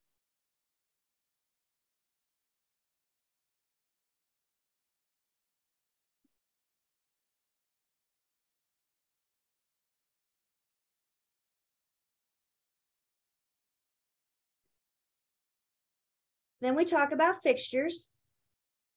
Various things about fixtures. We've seen this list. We saw this very list in our listing agreement.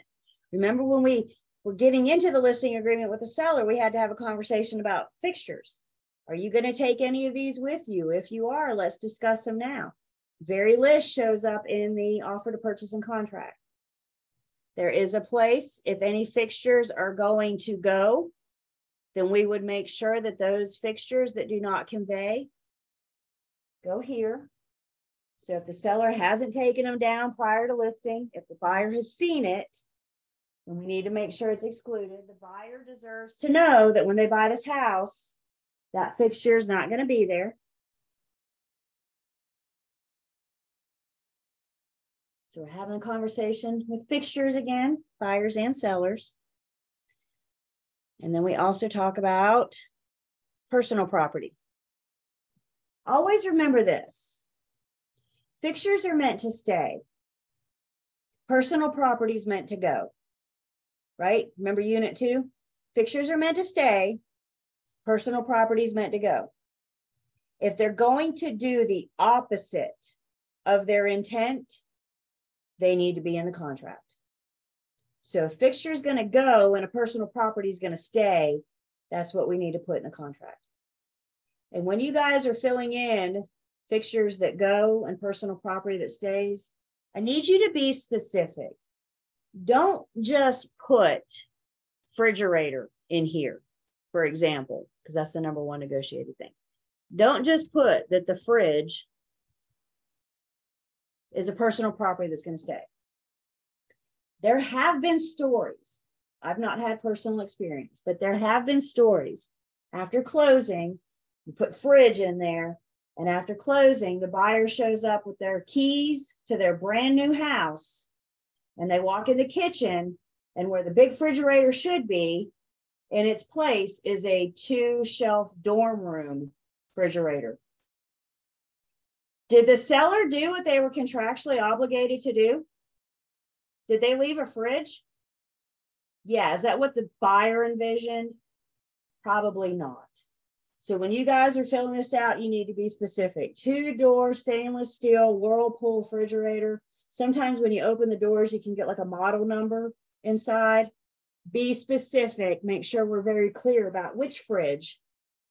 Some people have like a drink fridge in the garage.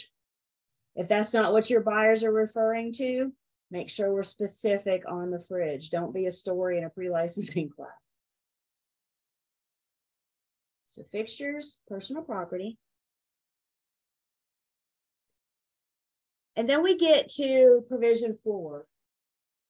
Provisions 4, 5, and 6 are all about the buyer. So if you're working with the buyer, we can kind of point them to provisions 4, 5, and 6. And this first one, provision 4, is talking about the buyer's due diligence process. And it starts with a big red warning. Buyers strongly encouraged to conduct due diligence during the due diligence period. If the buyer's not satisfied with the results of their due diligence, buyer should terminate this contract prior to the expiration of the due diligence period, unless they can get an extension from the seller. But please note, the seller is not obligated to grant an extension. So if your buyer thinks you want more time, we can always ask, but the seller's under no obligation to grant that extension. So if we get, again, you guys, if we get a really bad home inspection report and it's just a laundry list of things that are wrong, by the way, let's just go ahead and get this out there right now. There's no such thing as a perfect home. All homes have problems. The home inspector's job is to go in and point out all the problems. The home inspector is not going to tell the buyer they're buying a lovely home. The home inspector's job is to go in and say, this is broke, that's not working, da-da-da. The home inspection report can kind of be doom and gloom, right? Nothing in this house worked, does it?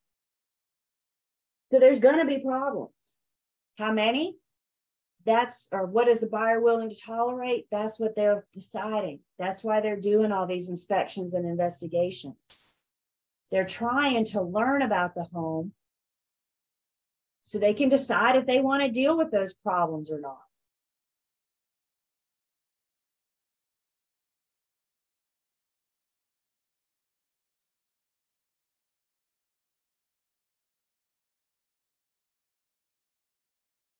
Other things that the buyer should do during their due diligence, we want to get them approved for their loan. Now, before we take them out and show them property, we're going to have them talk to a lender. We're going to get them pre-approved or pre-qualified, but a pre-approval and a pre-qualification are no guarantee.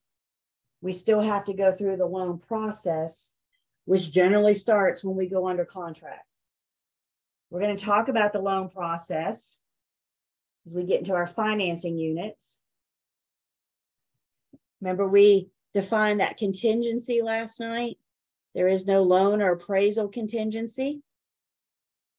Can the parties agree to add one? Yeah, but there is no contingency in here that says if the buyer finds out they can't get loan approval, that's not a reason for them to terminate and get any monies back. There is no contingency there. And then during the due diligence, again, the big part of it is for the buyer to do their property investigation. So it just gives them a list of things to consider while they're trying to learn all about this property that they possibly can't, talking about their inspections, reviewing of documents. If they're in an HOA, we want to help them get those covenants so they can make sure they're good with those. Here's our seller disclosures, a residential property and owner association disclosure statement. So helping them gather and review the documents. Homeowners insurance, that's unit 13. We'll talk about that. The appraisal survey, back to unit 4. Here's our zoning. Is it in a flood hazard? What are the utilities? Streets or roads, is it private or public? And then any special assessments coming down on page 6. No, it ends here. This is what we need to know. This list of the things that the buyer should be encouraged to investigate during their due diligence period, this list is not inclusive. This is just helping the buyer figure out what to do. This is helping point them in the right direction. Guys, always remember, if it's important to my buyer, then it's important to me. So if there's something that my buyer wants to inspect or investigate that's not on this list, my answer is, okie doke, let's do it. Because they are the one that's responsible for learning about the property. And when they hire me, I take on that responsibility with them. So don't you ever look at a buyer and say, well, it's not on the list, so you don't need to worry about it. If it's important to them, then it's important to me. So this just gives them an idea of where to start. Repair improvements, buyer acknowledges and understands, unless the parties agree otherwise. Here it is. This property is being sold in its current condition. Homes are as is. The seller's not under any obligation to do repairs. They can enter into negotiations for repairs, but they're under no obligation. The buyers need to ask, if they're going to ask for repairs, they need to do so while we are still in due diligence. Because if the buyer asks for repairs and the seller says no, which is their right, if the seller says no, the buyer has that decision to make. Now, knowing what I know, do I want to move forward with or terminate this transaction? So we find this whole laundry list of things that are wrong. Buyer asks the seller says, no, I'm not doing anything. The buyer's got to consider, do I want to buy this house with all these problems that I learned about? Or do I want to terminate and walk away, cut my losses?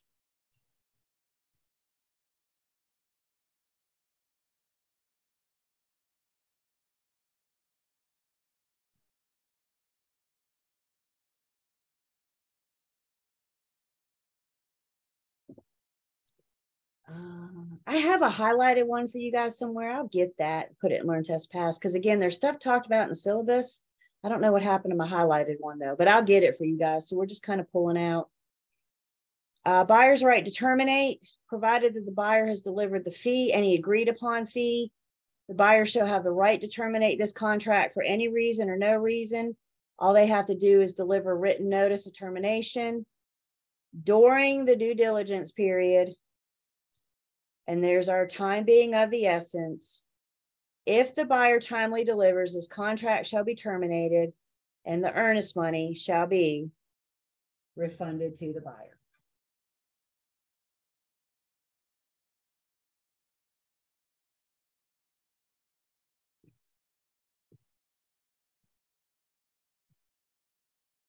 Again, any reason or no reason. I keep giving the example of a really, really, really bad home inspection. Buyer says, my gosh, I don't want to deal with that. They can terminate. They could also terminate for no reason. Had an agent once. I'll leave you with this before we go to break. Had an agent once. Her buyer's terminated. Y'all want to know why? They like to grill out in the evening. And they realized that the sun set in the backyard. And they said, that's going to damper our evening plans. So they terminated. They exercised their right to terminate. Is that a reason? Well, to them it was. We may not think it was, but to them it was that important. They terminated. They got their earnest money deposit back. They downloaded a compass on their phone, so the next time they were looking at property, they could see where the sun set. They didn't have to go through that again. If it's important to them, then it's important to us. I've had buyers show up with compasses before because I want to know where the sun sets.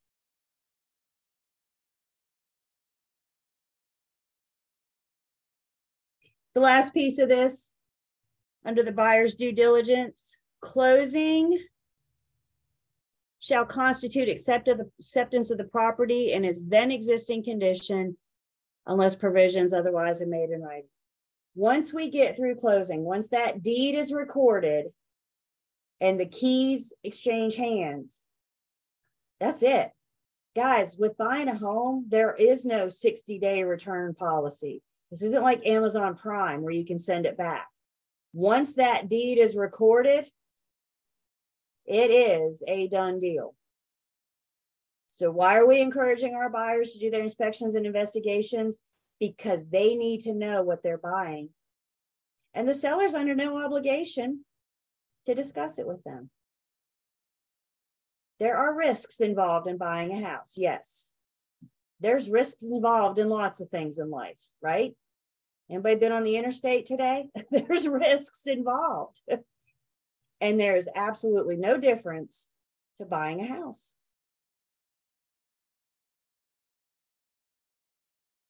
So let's go ahead and take 10. And we come back, we'll keep looking at our contract.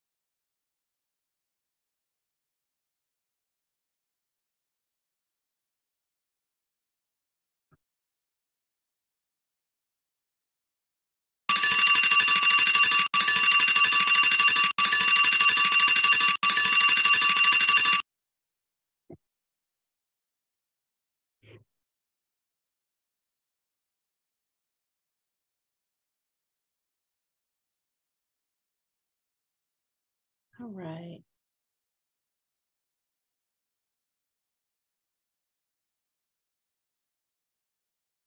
Welcome back.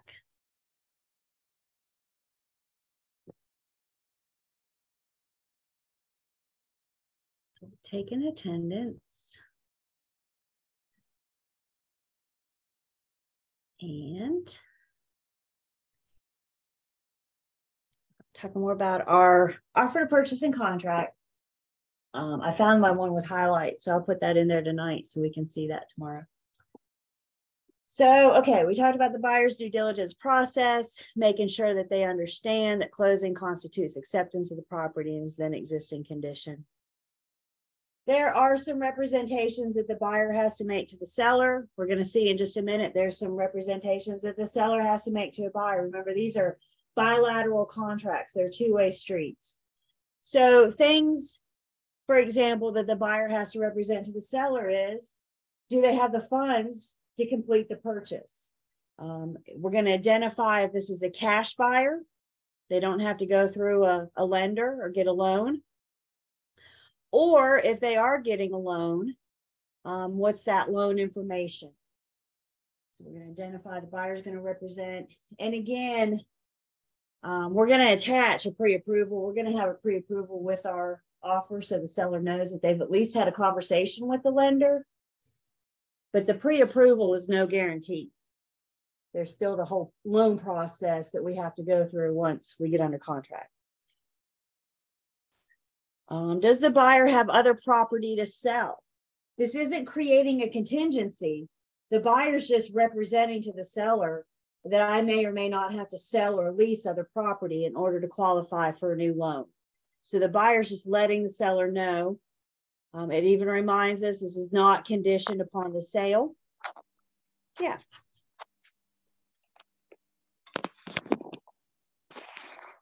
I think we got an accidental unmute.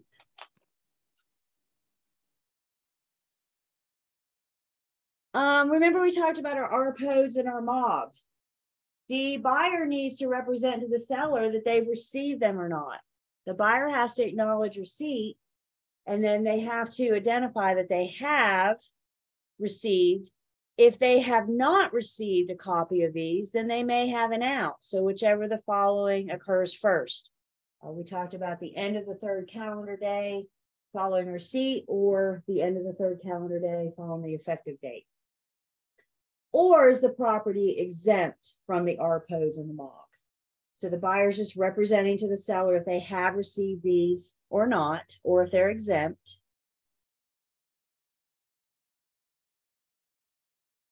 Buyer's obligations. Here's our special assessments again.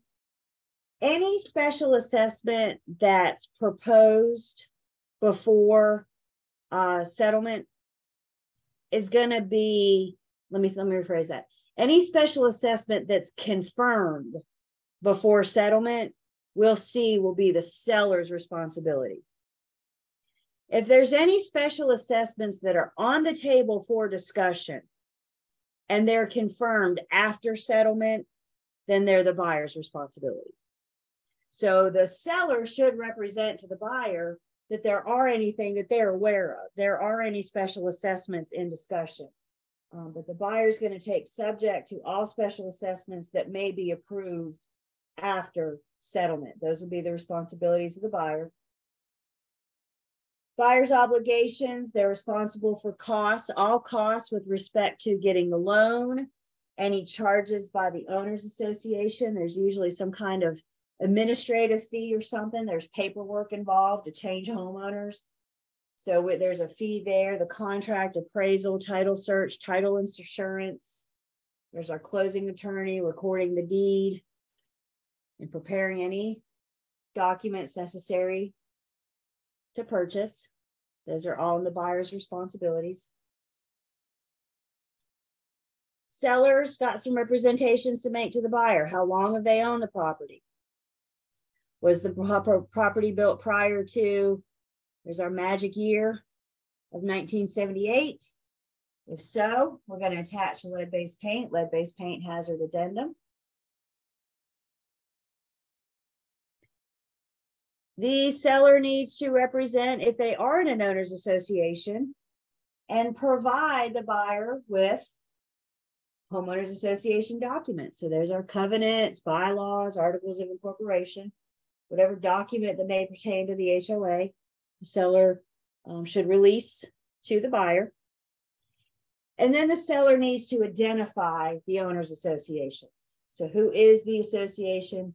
The dues are X amount per, is that month, is that year, is that quarter, however that's broken down. And you'll notice we have a place here for 2 HOAs. Some places have 2, some may have, like, for example, a mandatory HOA and then an optional HOA, like for the pool or the clubhouse. So if there's 2 different things going on, 2 different HOAs or 2 different things going on, then we have the ability, or the seller has the ability to represent both.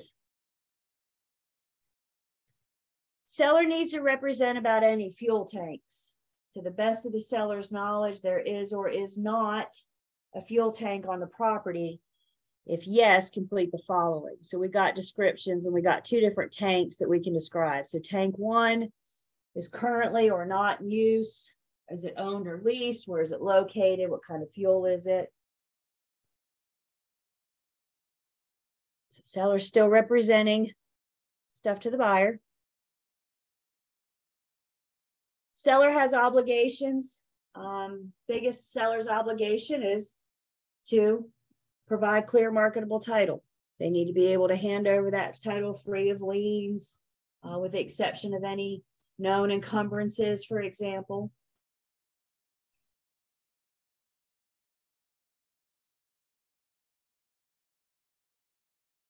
Seller has to provide the buyer reasonable access to the property.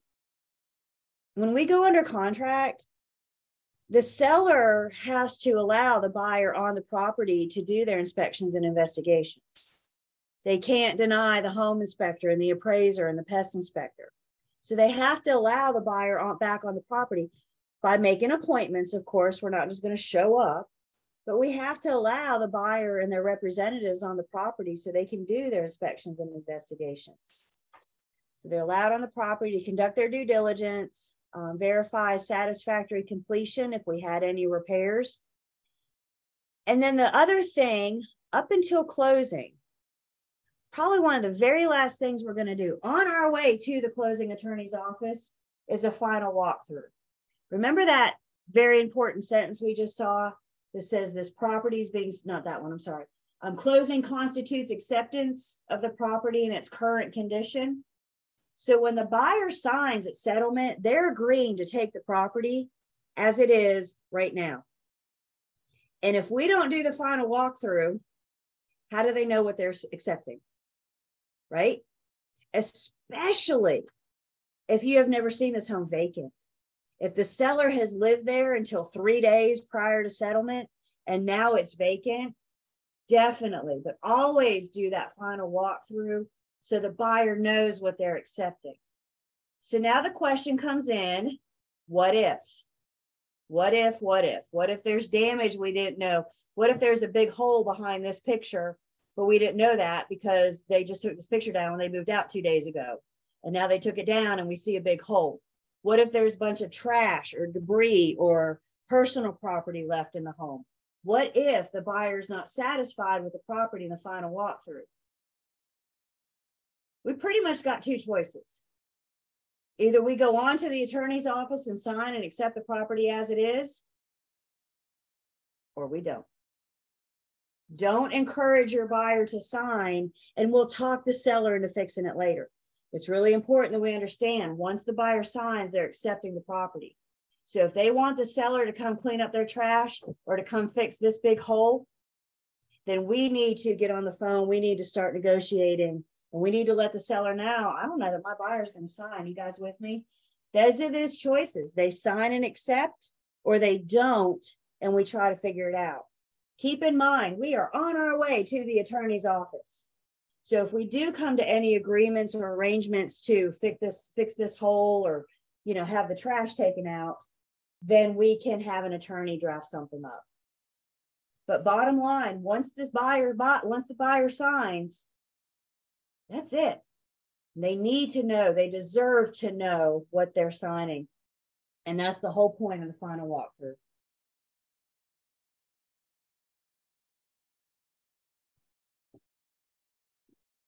Comments on that?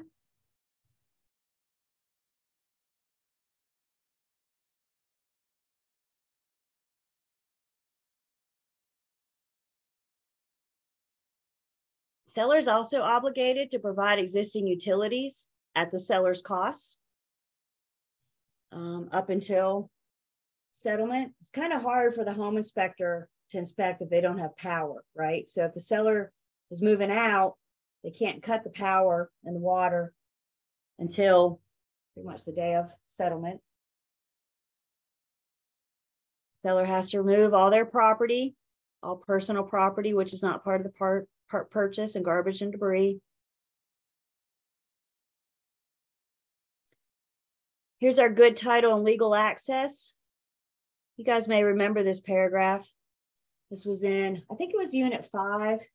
We talked about all the words that we know now. Y'all remember this? General warranty deed and easements and fee simple marketable title and encumbrances and liens and all those words we learned in the first couple units. It's pretty much all summed up right here in this paragraph.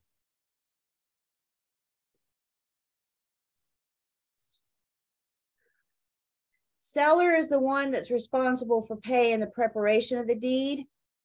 Seller pays to have the deed prepared and any other documents necessary to perform the seller's obligations. So the seller has some payments, some money to pay as well.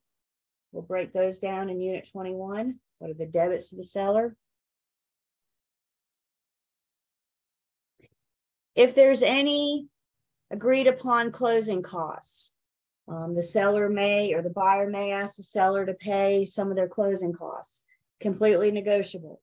The seller's under no obligation to agree to pay any of the buyer's closing costs. But if we do agree, then X amount. This is a big one. Remember, we said don't leave a blank blank. So if the seller's not going to pay anything, we need to make sure that we put that in there. Don't let somebody collect some money, get some money.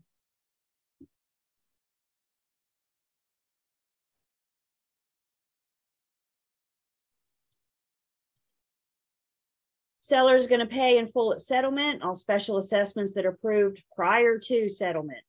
So anything that's been voted yay prior to settlement is the responsibility of the seller to pay in full before settlement. Anything that's approved after is the responsibility of the buyer.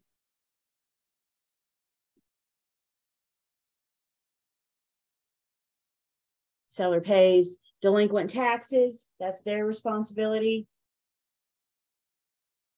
Then we address negotiated repairs and improvements again. Remember, the seller doesn't have to agree to do any repairs. It's not uncommon for the buyer to ask. But the seller has some choices. They can agree to do some of those repairs, none of those repairs, or all of those repairs. But they are under no obligation to do anything. If they do agree to do any, our contract says they should be made in a good and workmanlike manner. And buyer has the right to verify those repairs and improvements prior to signing. Remember, they're signing, accepting it. So they need to make sure those repairs. They may want to have their contractor come out and inspect it. They may want to have the home inspector come back out and say, yeah, it's satisfactory now. I kind of think of the home inspector. I tend to think of the home inspectors like the like your general practitioner, your what they call physician's assistant. And when you go to the doctor every year for an annual checkup, your doctor knows a little bit about a whole lot of things, right?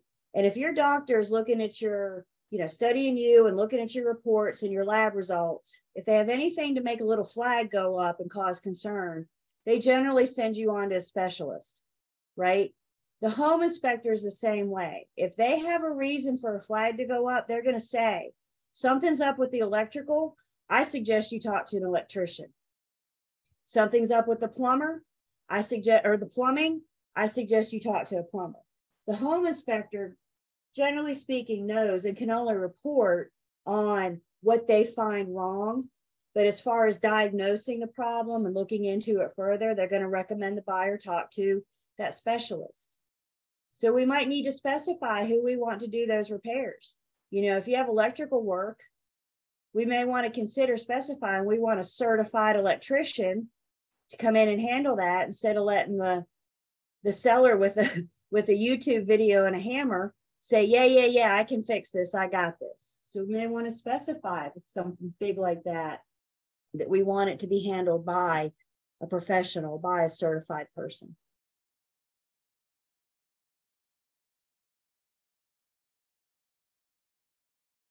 Charges by the Owners Association. Again, a nice little breakdown of what we just talked about. Seller pays for things that are approved prior to settlement. Buyer pays things that are approved after settlement. Various things that we're going to prorate. We touched on proration at the end of Unit 3. Remember when we calculated annual taxes? And remember we said, if you're buying my house today, is it fair for either one of us to pay the full year's taxes?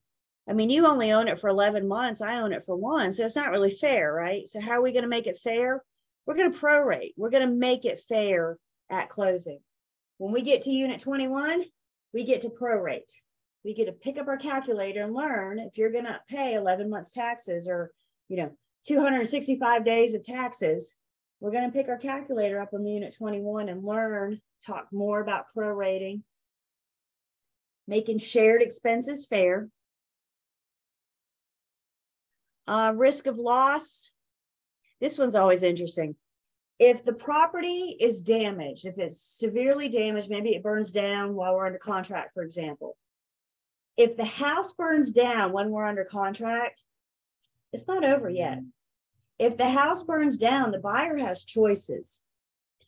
They may terminate this contract. And if so, they will get their due diligence and their earnest money fee back. Remember, we said there's only 2 times the due diligence fee is going to go back to the buyer.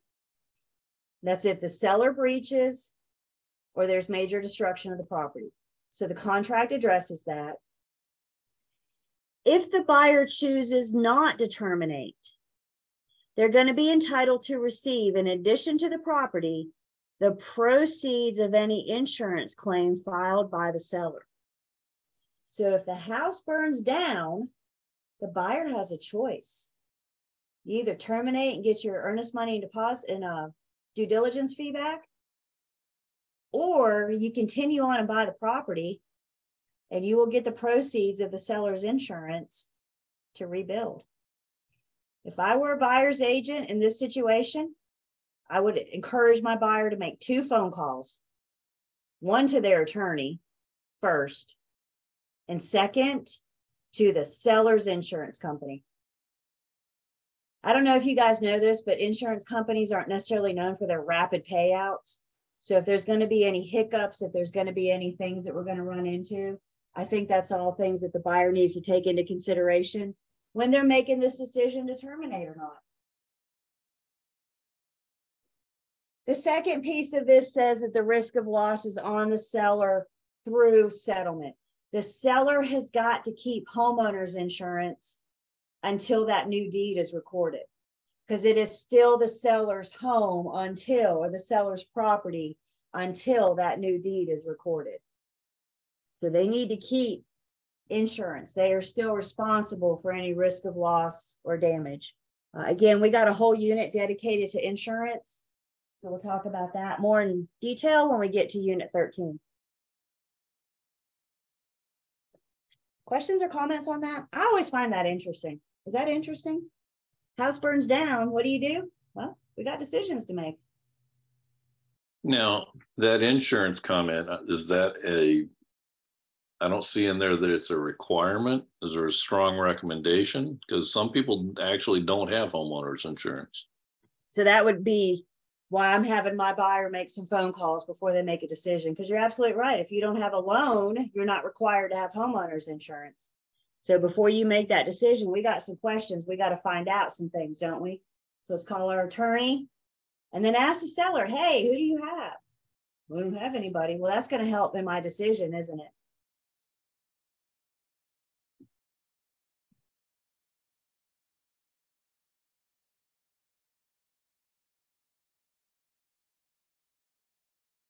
Is there I don't see a time frame in there. How soon does the buyer have to make that decision?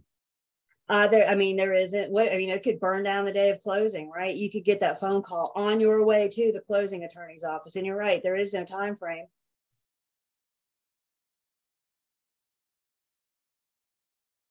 So that tells me they have time to make some phone calls and to learn a little bit more about it.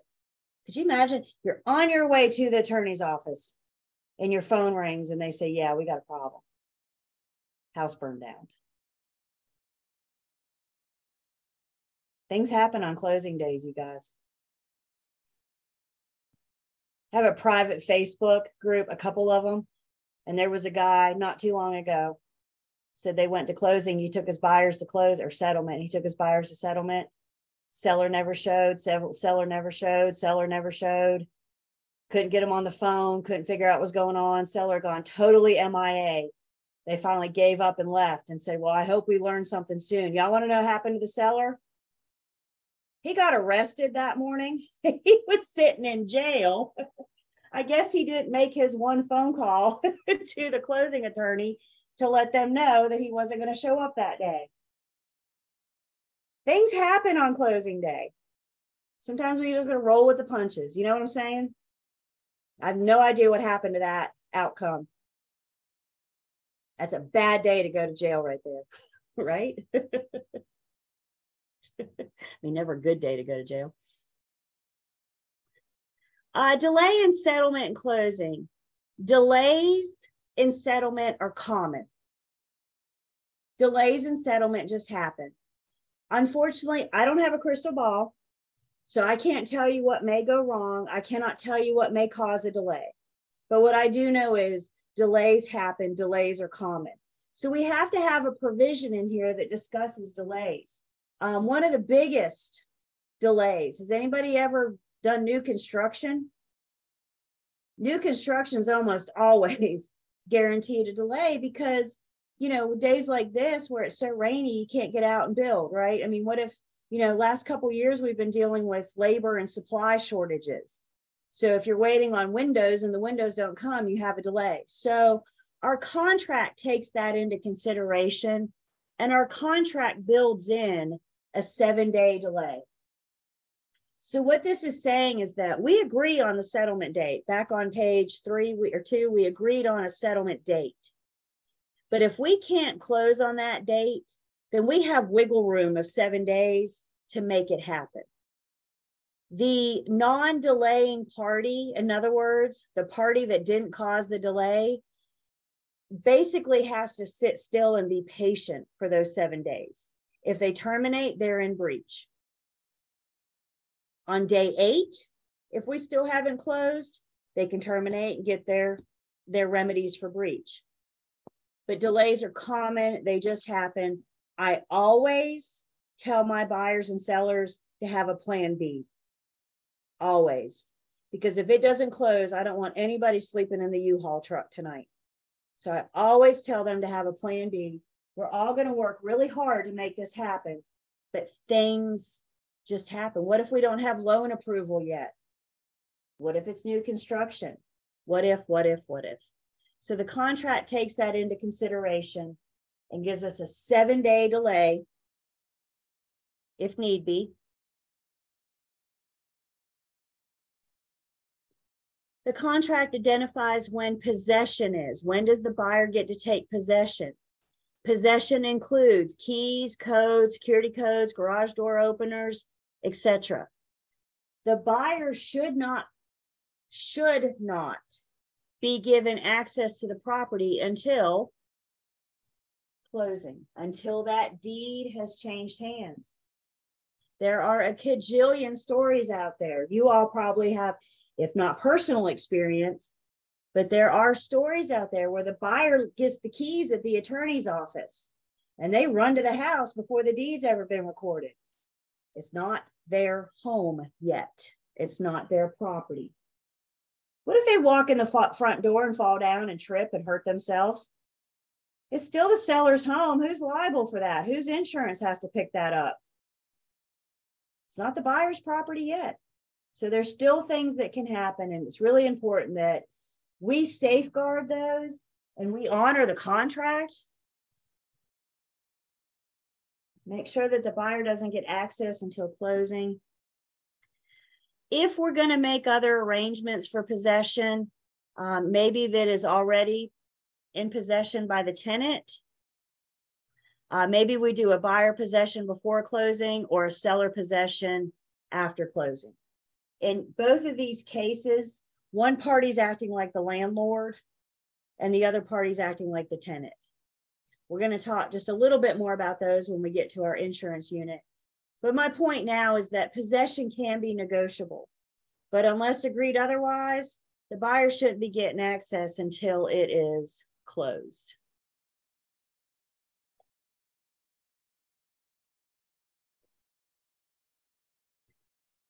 Various addenda. One thing I like a whole lot about our contract, and if you guys, get the chance, by the way, we're going through this sucker word for word in post licensing. So again, we're just introducing you to some of the bigger concepts to it now. When we get into post licensing, we're going nitty gritty.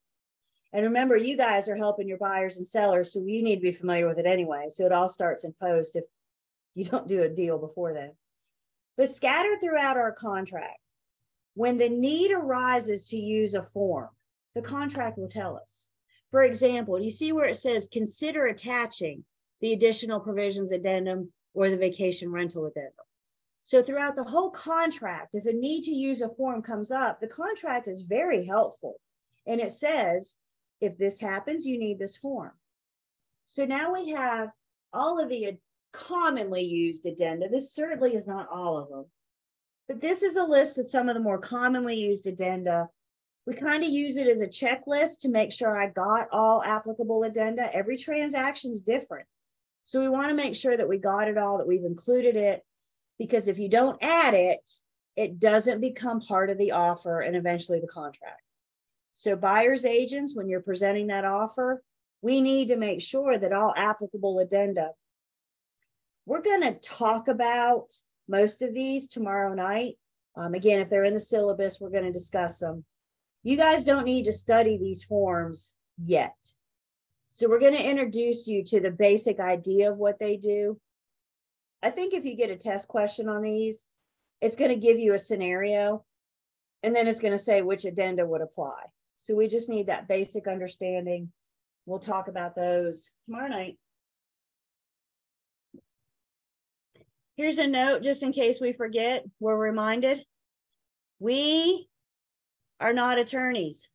I cannot draft addenda. I cannot draft contracts. I can't draft. Another note reminding us here. Remember last night we talked about an assignment.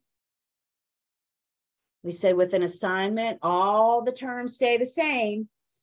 The only thing that changes is the names of one of the parties. So our contract says it may not be assigned without the written consent of all parties. So could our contract be assigned? Sure, as long as we have everybody's permission. We'll talk about tax deferred exchange. Unit 18 is, I call it our accounting unit.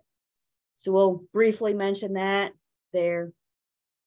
I do want to point this out because I always get some really strange looks. Remember when we said that death is only an out when you're negotiating the offer? Once you're under contract, death is not an out. And all you went, what? So here it is. This contract shall be binding upon and shall inure to the benefit of the buyer and the seller and their heirs. When do heirs kick in?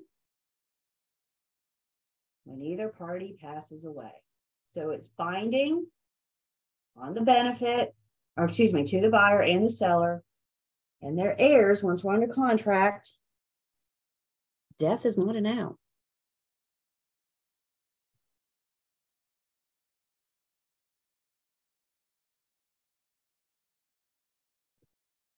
The last little piece here, please make a note on page 13. I hate that they put this at the very end, but page 13, provision 23 talks about the remedies. So we talk about breach by the buyer, breach by the seller. Breach by the buyer, if the buyer breaches, the seller shall be entitled to the earnest money deposit. The payment of the earnest money deposit and any due diligence fee to the seller shall serve as the seller's liquidated damages and is the seller's sole and exclusive remedy for such breach. Buyer's not in breach until after due diligence. And if the buyer breaches, the seller keeps the due diligence, they get the earnest money, and that's it. The seller can't sue the buyer. The seller can't go after the buyer for more money. I mean, they can try, right? But a judge is going to pick the contract up and say, well, it says right here, you accept that liquidated damages as your sole and exclusive remedy.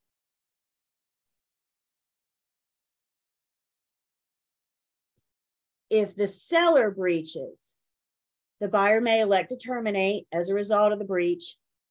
They shall be entitled to the return of both the earnest money and the due diligence fee, together with reasonable costs actually incurred. That goes back to our talking about our due diligence costs.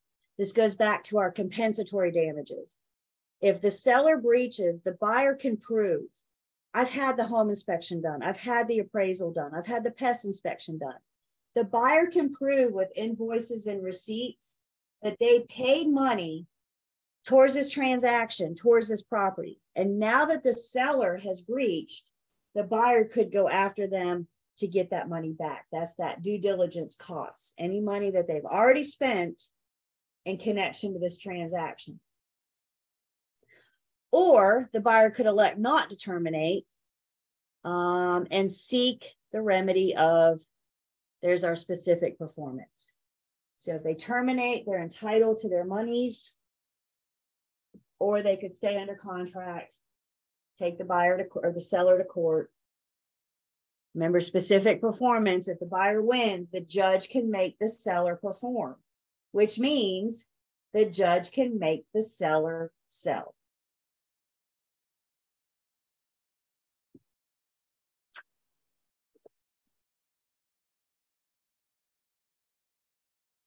Attorney fees, if anybody has to take anybody to court over breach, not only are you going to be entitled per the terms of the contract, but the, let's call them the losing party, may have to pay both sides attorney's fees.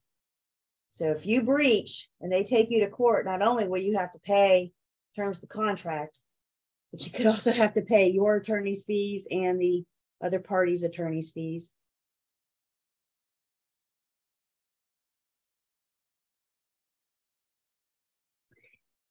And then we have the last official page of the contract is where we get everybody to sign. Buyer signs on the left, seller signs on the right.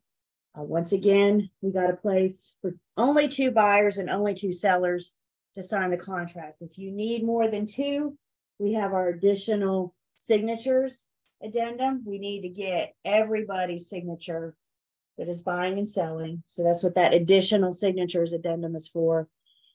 If it's an entity buyer or seller, then we list them there. There's our wire fraud warning, again, to both parties.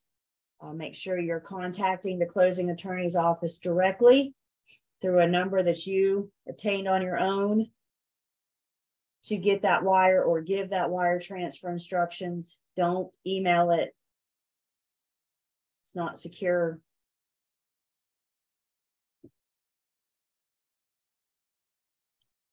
Then here's our notice information. How do we want to be contacted? So we could put our buyers and sellers contact information. More likely what we're going to see is us, and this is the only place in the contract that we belong. Buyer on the left, seller on the right. So you got your selling firm, who is the firm, and we have to identify their role. Is the firm acting as a buyer's agent, a seller sub-agent, or a dual agent? Going to put the firm license number, mailing address, and then we're going to identify the individual selling agent and whether or not the individual agent is acting as a designated dual agent. There's your license number, your account information, your contact information, excuse me. And then we go through that same little exercise with sellers on the right. Who's the listing firm? Are they acting as a seller's agent or a dual agent? Who's the individual agent, and whether or not they're acting as a designated with their contact information. This is the only place that we belong in the sales contract. And the reason we're here is to confirm my agency role and to provide you with my contact information. I'm not signing anything. I'm not a party to the contract. But if they need to get in touch with me, they need to know how. We need to know how we want to communicate.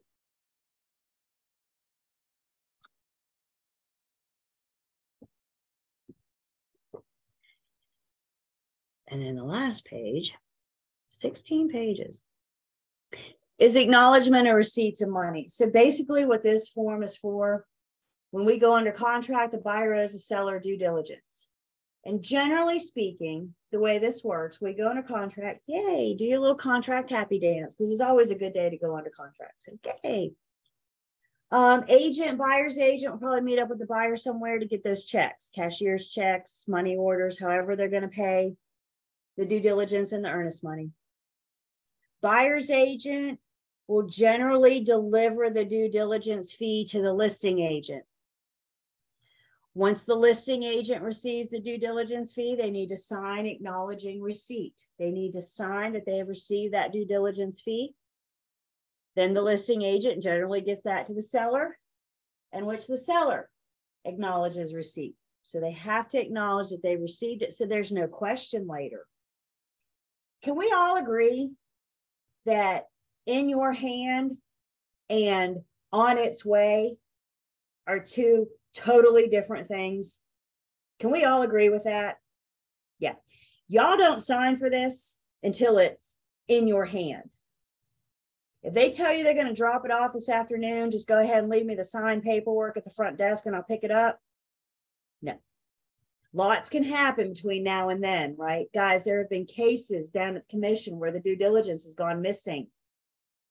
Just disappeared. Seller never got it. They went to the agent and said, what did you do with it? And the agent said, well, I never got it. And they said, you signed saying you did. So do not sign for this. Do not have your seller sign for this until you or they actually have it in their hand. And then the escrow agent has to sign acknowledging earnest money. So again, the buyer's agent meets the buyer, picks up the two checks, and then the buyer's agent is going to deliver the due diligence to the listing agent and the earnest money to the escrow agent. Pretty much anybody that touches it has to sign acknowledging receipt. That is your 16-page offer to purchase and contract. Y'all ready for this? I bought my little condo in 2006. And it's 23 now. So how long have I had it? 16 years? 16 years ago. The offer to purchase and contract was 8 pages. We have doubled this thing. And you know what? I don't get surprised anymore. I've seen these numbers go up. We were just 15 pages last year. Probably not too far away from 17. Anytime there's an issue between the buyer and the seller, the forms committee considers it and sees if they need to add something to make it clear, something to prevent this happening. Again, I've heard once that all the items in the fixture list are the result of a lawsuit after closing. Buyer sues seller because they thought the ceiling fan should be there, for example. And that's why we have the fixture list. So don't get too comfortable with 16 because this thing grows. And the other thing we've kind of, alluded to or kind of discussed, buyers and sellers, even if you do have a reader, buyers and sellers generally don't understand all the provisions. You guys just met this thing. Is it a little intimidating? Is it a little overwhelming? You can be honest with me. What do you think? Yeah, absolutely. It's a legally binding form, right? They say that this thing is written on the level of a first-year law student. So it's a contract. It's a legally binding document. And guys, I had a teammate that had the seller with 45 offers. So 16 times 45 is 720 pieces of paper that we're sending that seller saying, figure out which offer you want to accept. That's why they have me. They have me to help them sort through those 45 offers. They have me to help them understand what are the terms. It's more than the purchase price. It's taken everything into consideration. Are they offering, in the seller's opinion, adequate amount of due diligence fee? And the seller's opinion, are they offering adequate amount of earnest money deposit? But the seller doesn't know that until we help them understand what due diligence and earnest money was. Same thing to the buyer. What are you willing to risk? Remember, all buyers have a different risk tolerance. And unfortunately, the ones that won in the last couple of years are the ones that are willing to put down, I heard of 6-digit due diligence fees. If you were the seller and somebody is offering you $100,000 in due diligence, how does that make their offer look? Not too shabby. So how were buyers winning? It wasn't just always about the purchase price. Yes, some of it was, but we have other points to negotiate. When the seller gets an offer, they generally care about two things: how much and when. How much are they offering and when do they want to close? But that's why they have us, and we have this understanding of how this thing works, of all the terms, so we can best assist our client. I mean, think about it. Kind of depends on what hat I'm wearing, right? If I'm a listing agent, I want my seller to get the most amount as possible. If I'm the buyer's agent, I want my buyer to pay the least possible. And now we just got to get the two to meet somewhere in the middle. The other thing I want to point out, this form, I like it. It serves two purposes. Starts as an offer to purchase, and upon acceptance becomes a contract. Again, thank you, Forms Committee, for lumping it all together and not having two separate forms for that. What questions do I have? What comments? It's a lot, I know.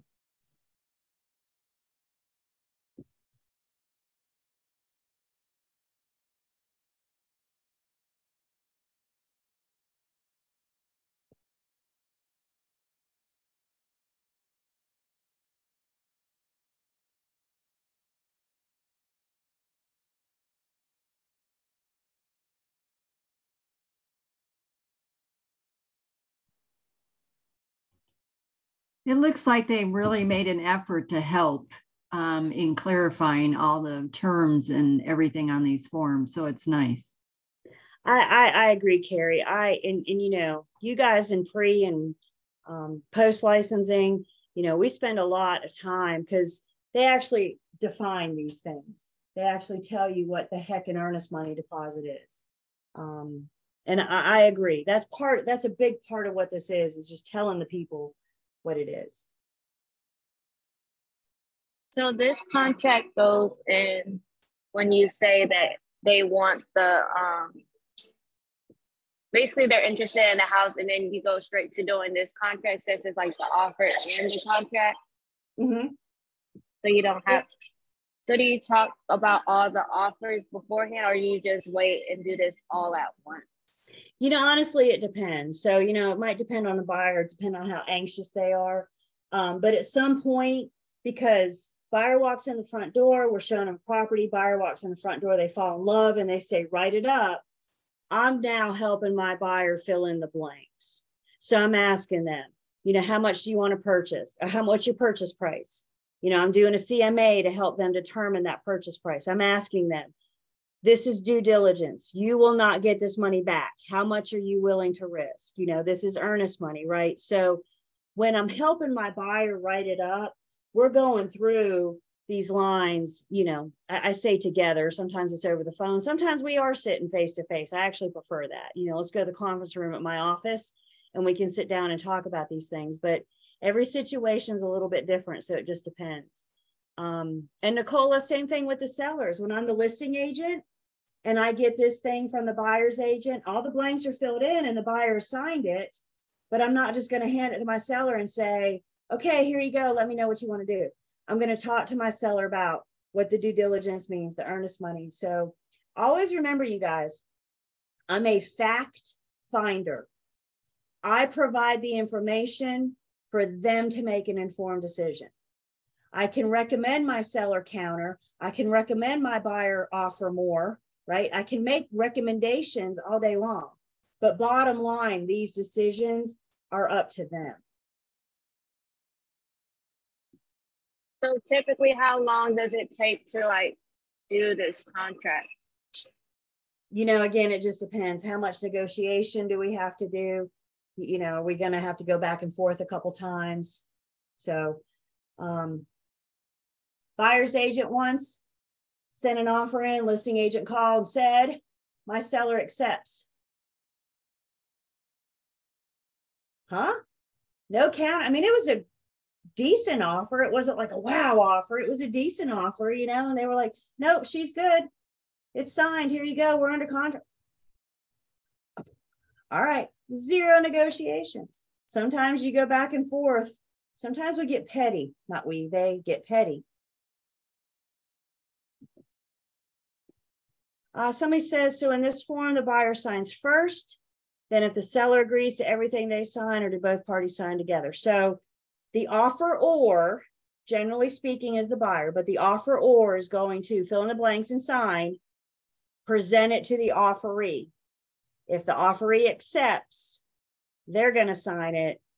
And then we have communication of acceptance crossing the line.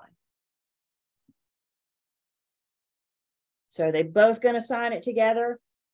You know, the original offer needs to be completed and signed by the buyer, the offeror.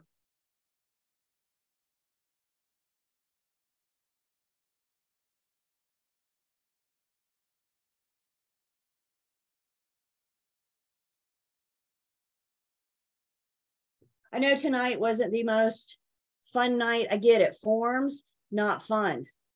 Let's just go ahead and put that out there. Not much fun about forms, is there? You know what a big part of real estate is? Forms. We looked at our agency agreements. We looked at our offer to purchase and contract. I'll get the highlights in there in our online learning system. So you guys, help you guys better focus, know what to focus on. We'll talk about other forms, but off the top of my head, I don't think we go through any other forms.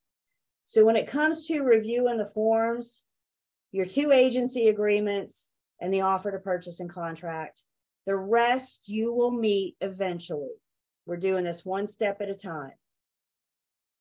So tomorrow we're going to discuss some commonly used addenda, but we're not going to look at the forms. So we're going to talk about things, but we don't have to look at any more forms. Is that good news?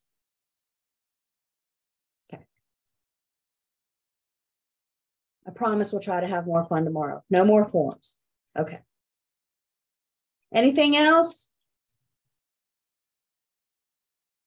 All right. Tomorrow night we finish up Unit 10. We're starting on page 293. Again, talking about some of the more commonly used addenda.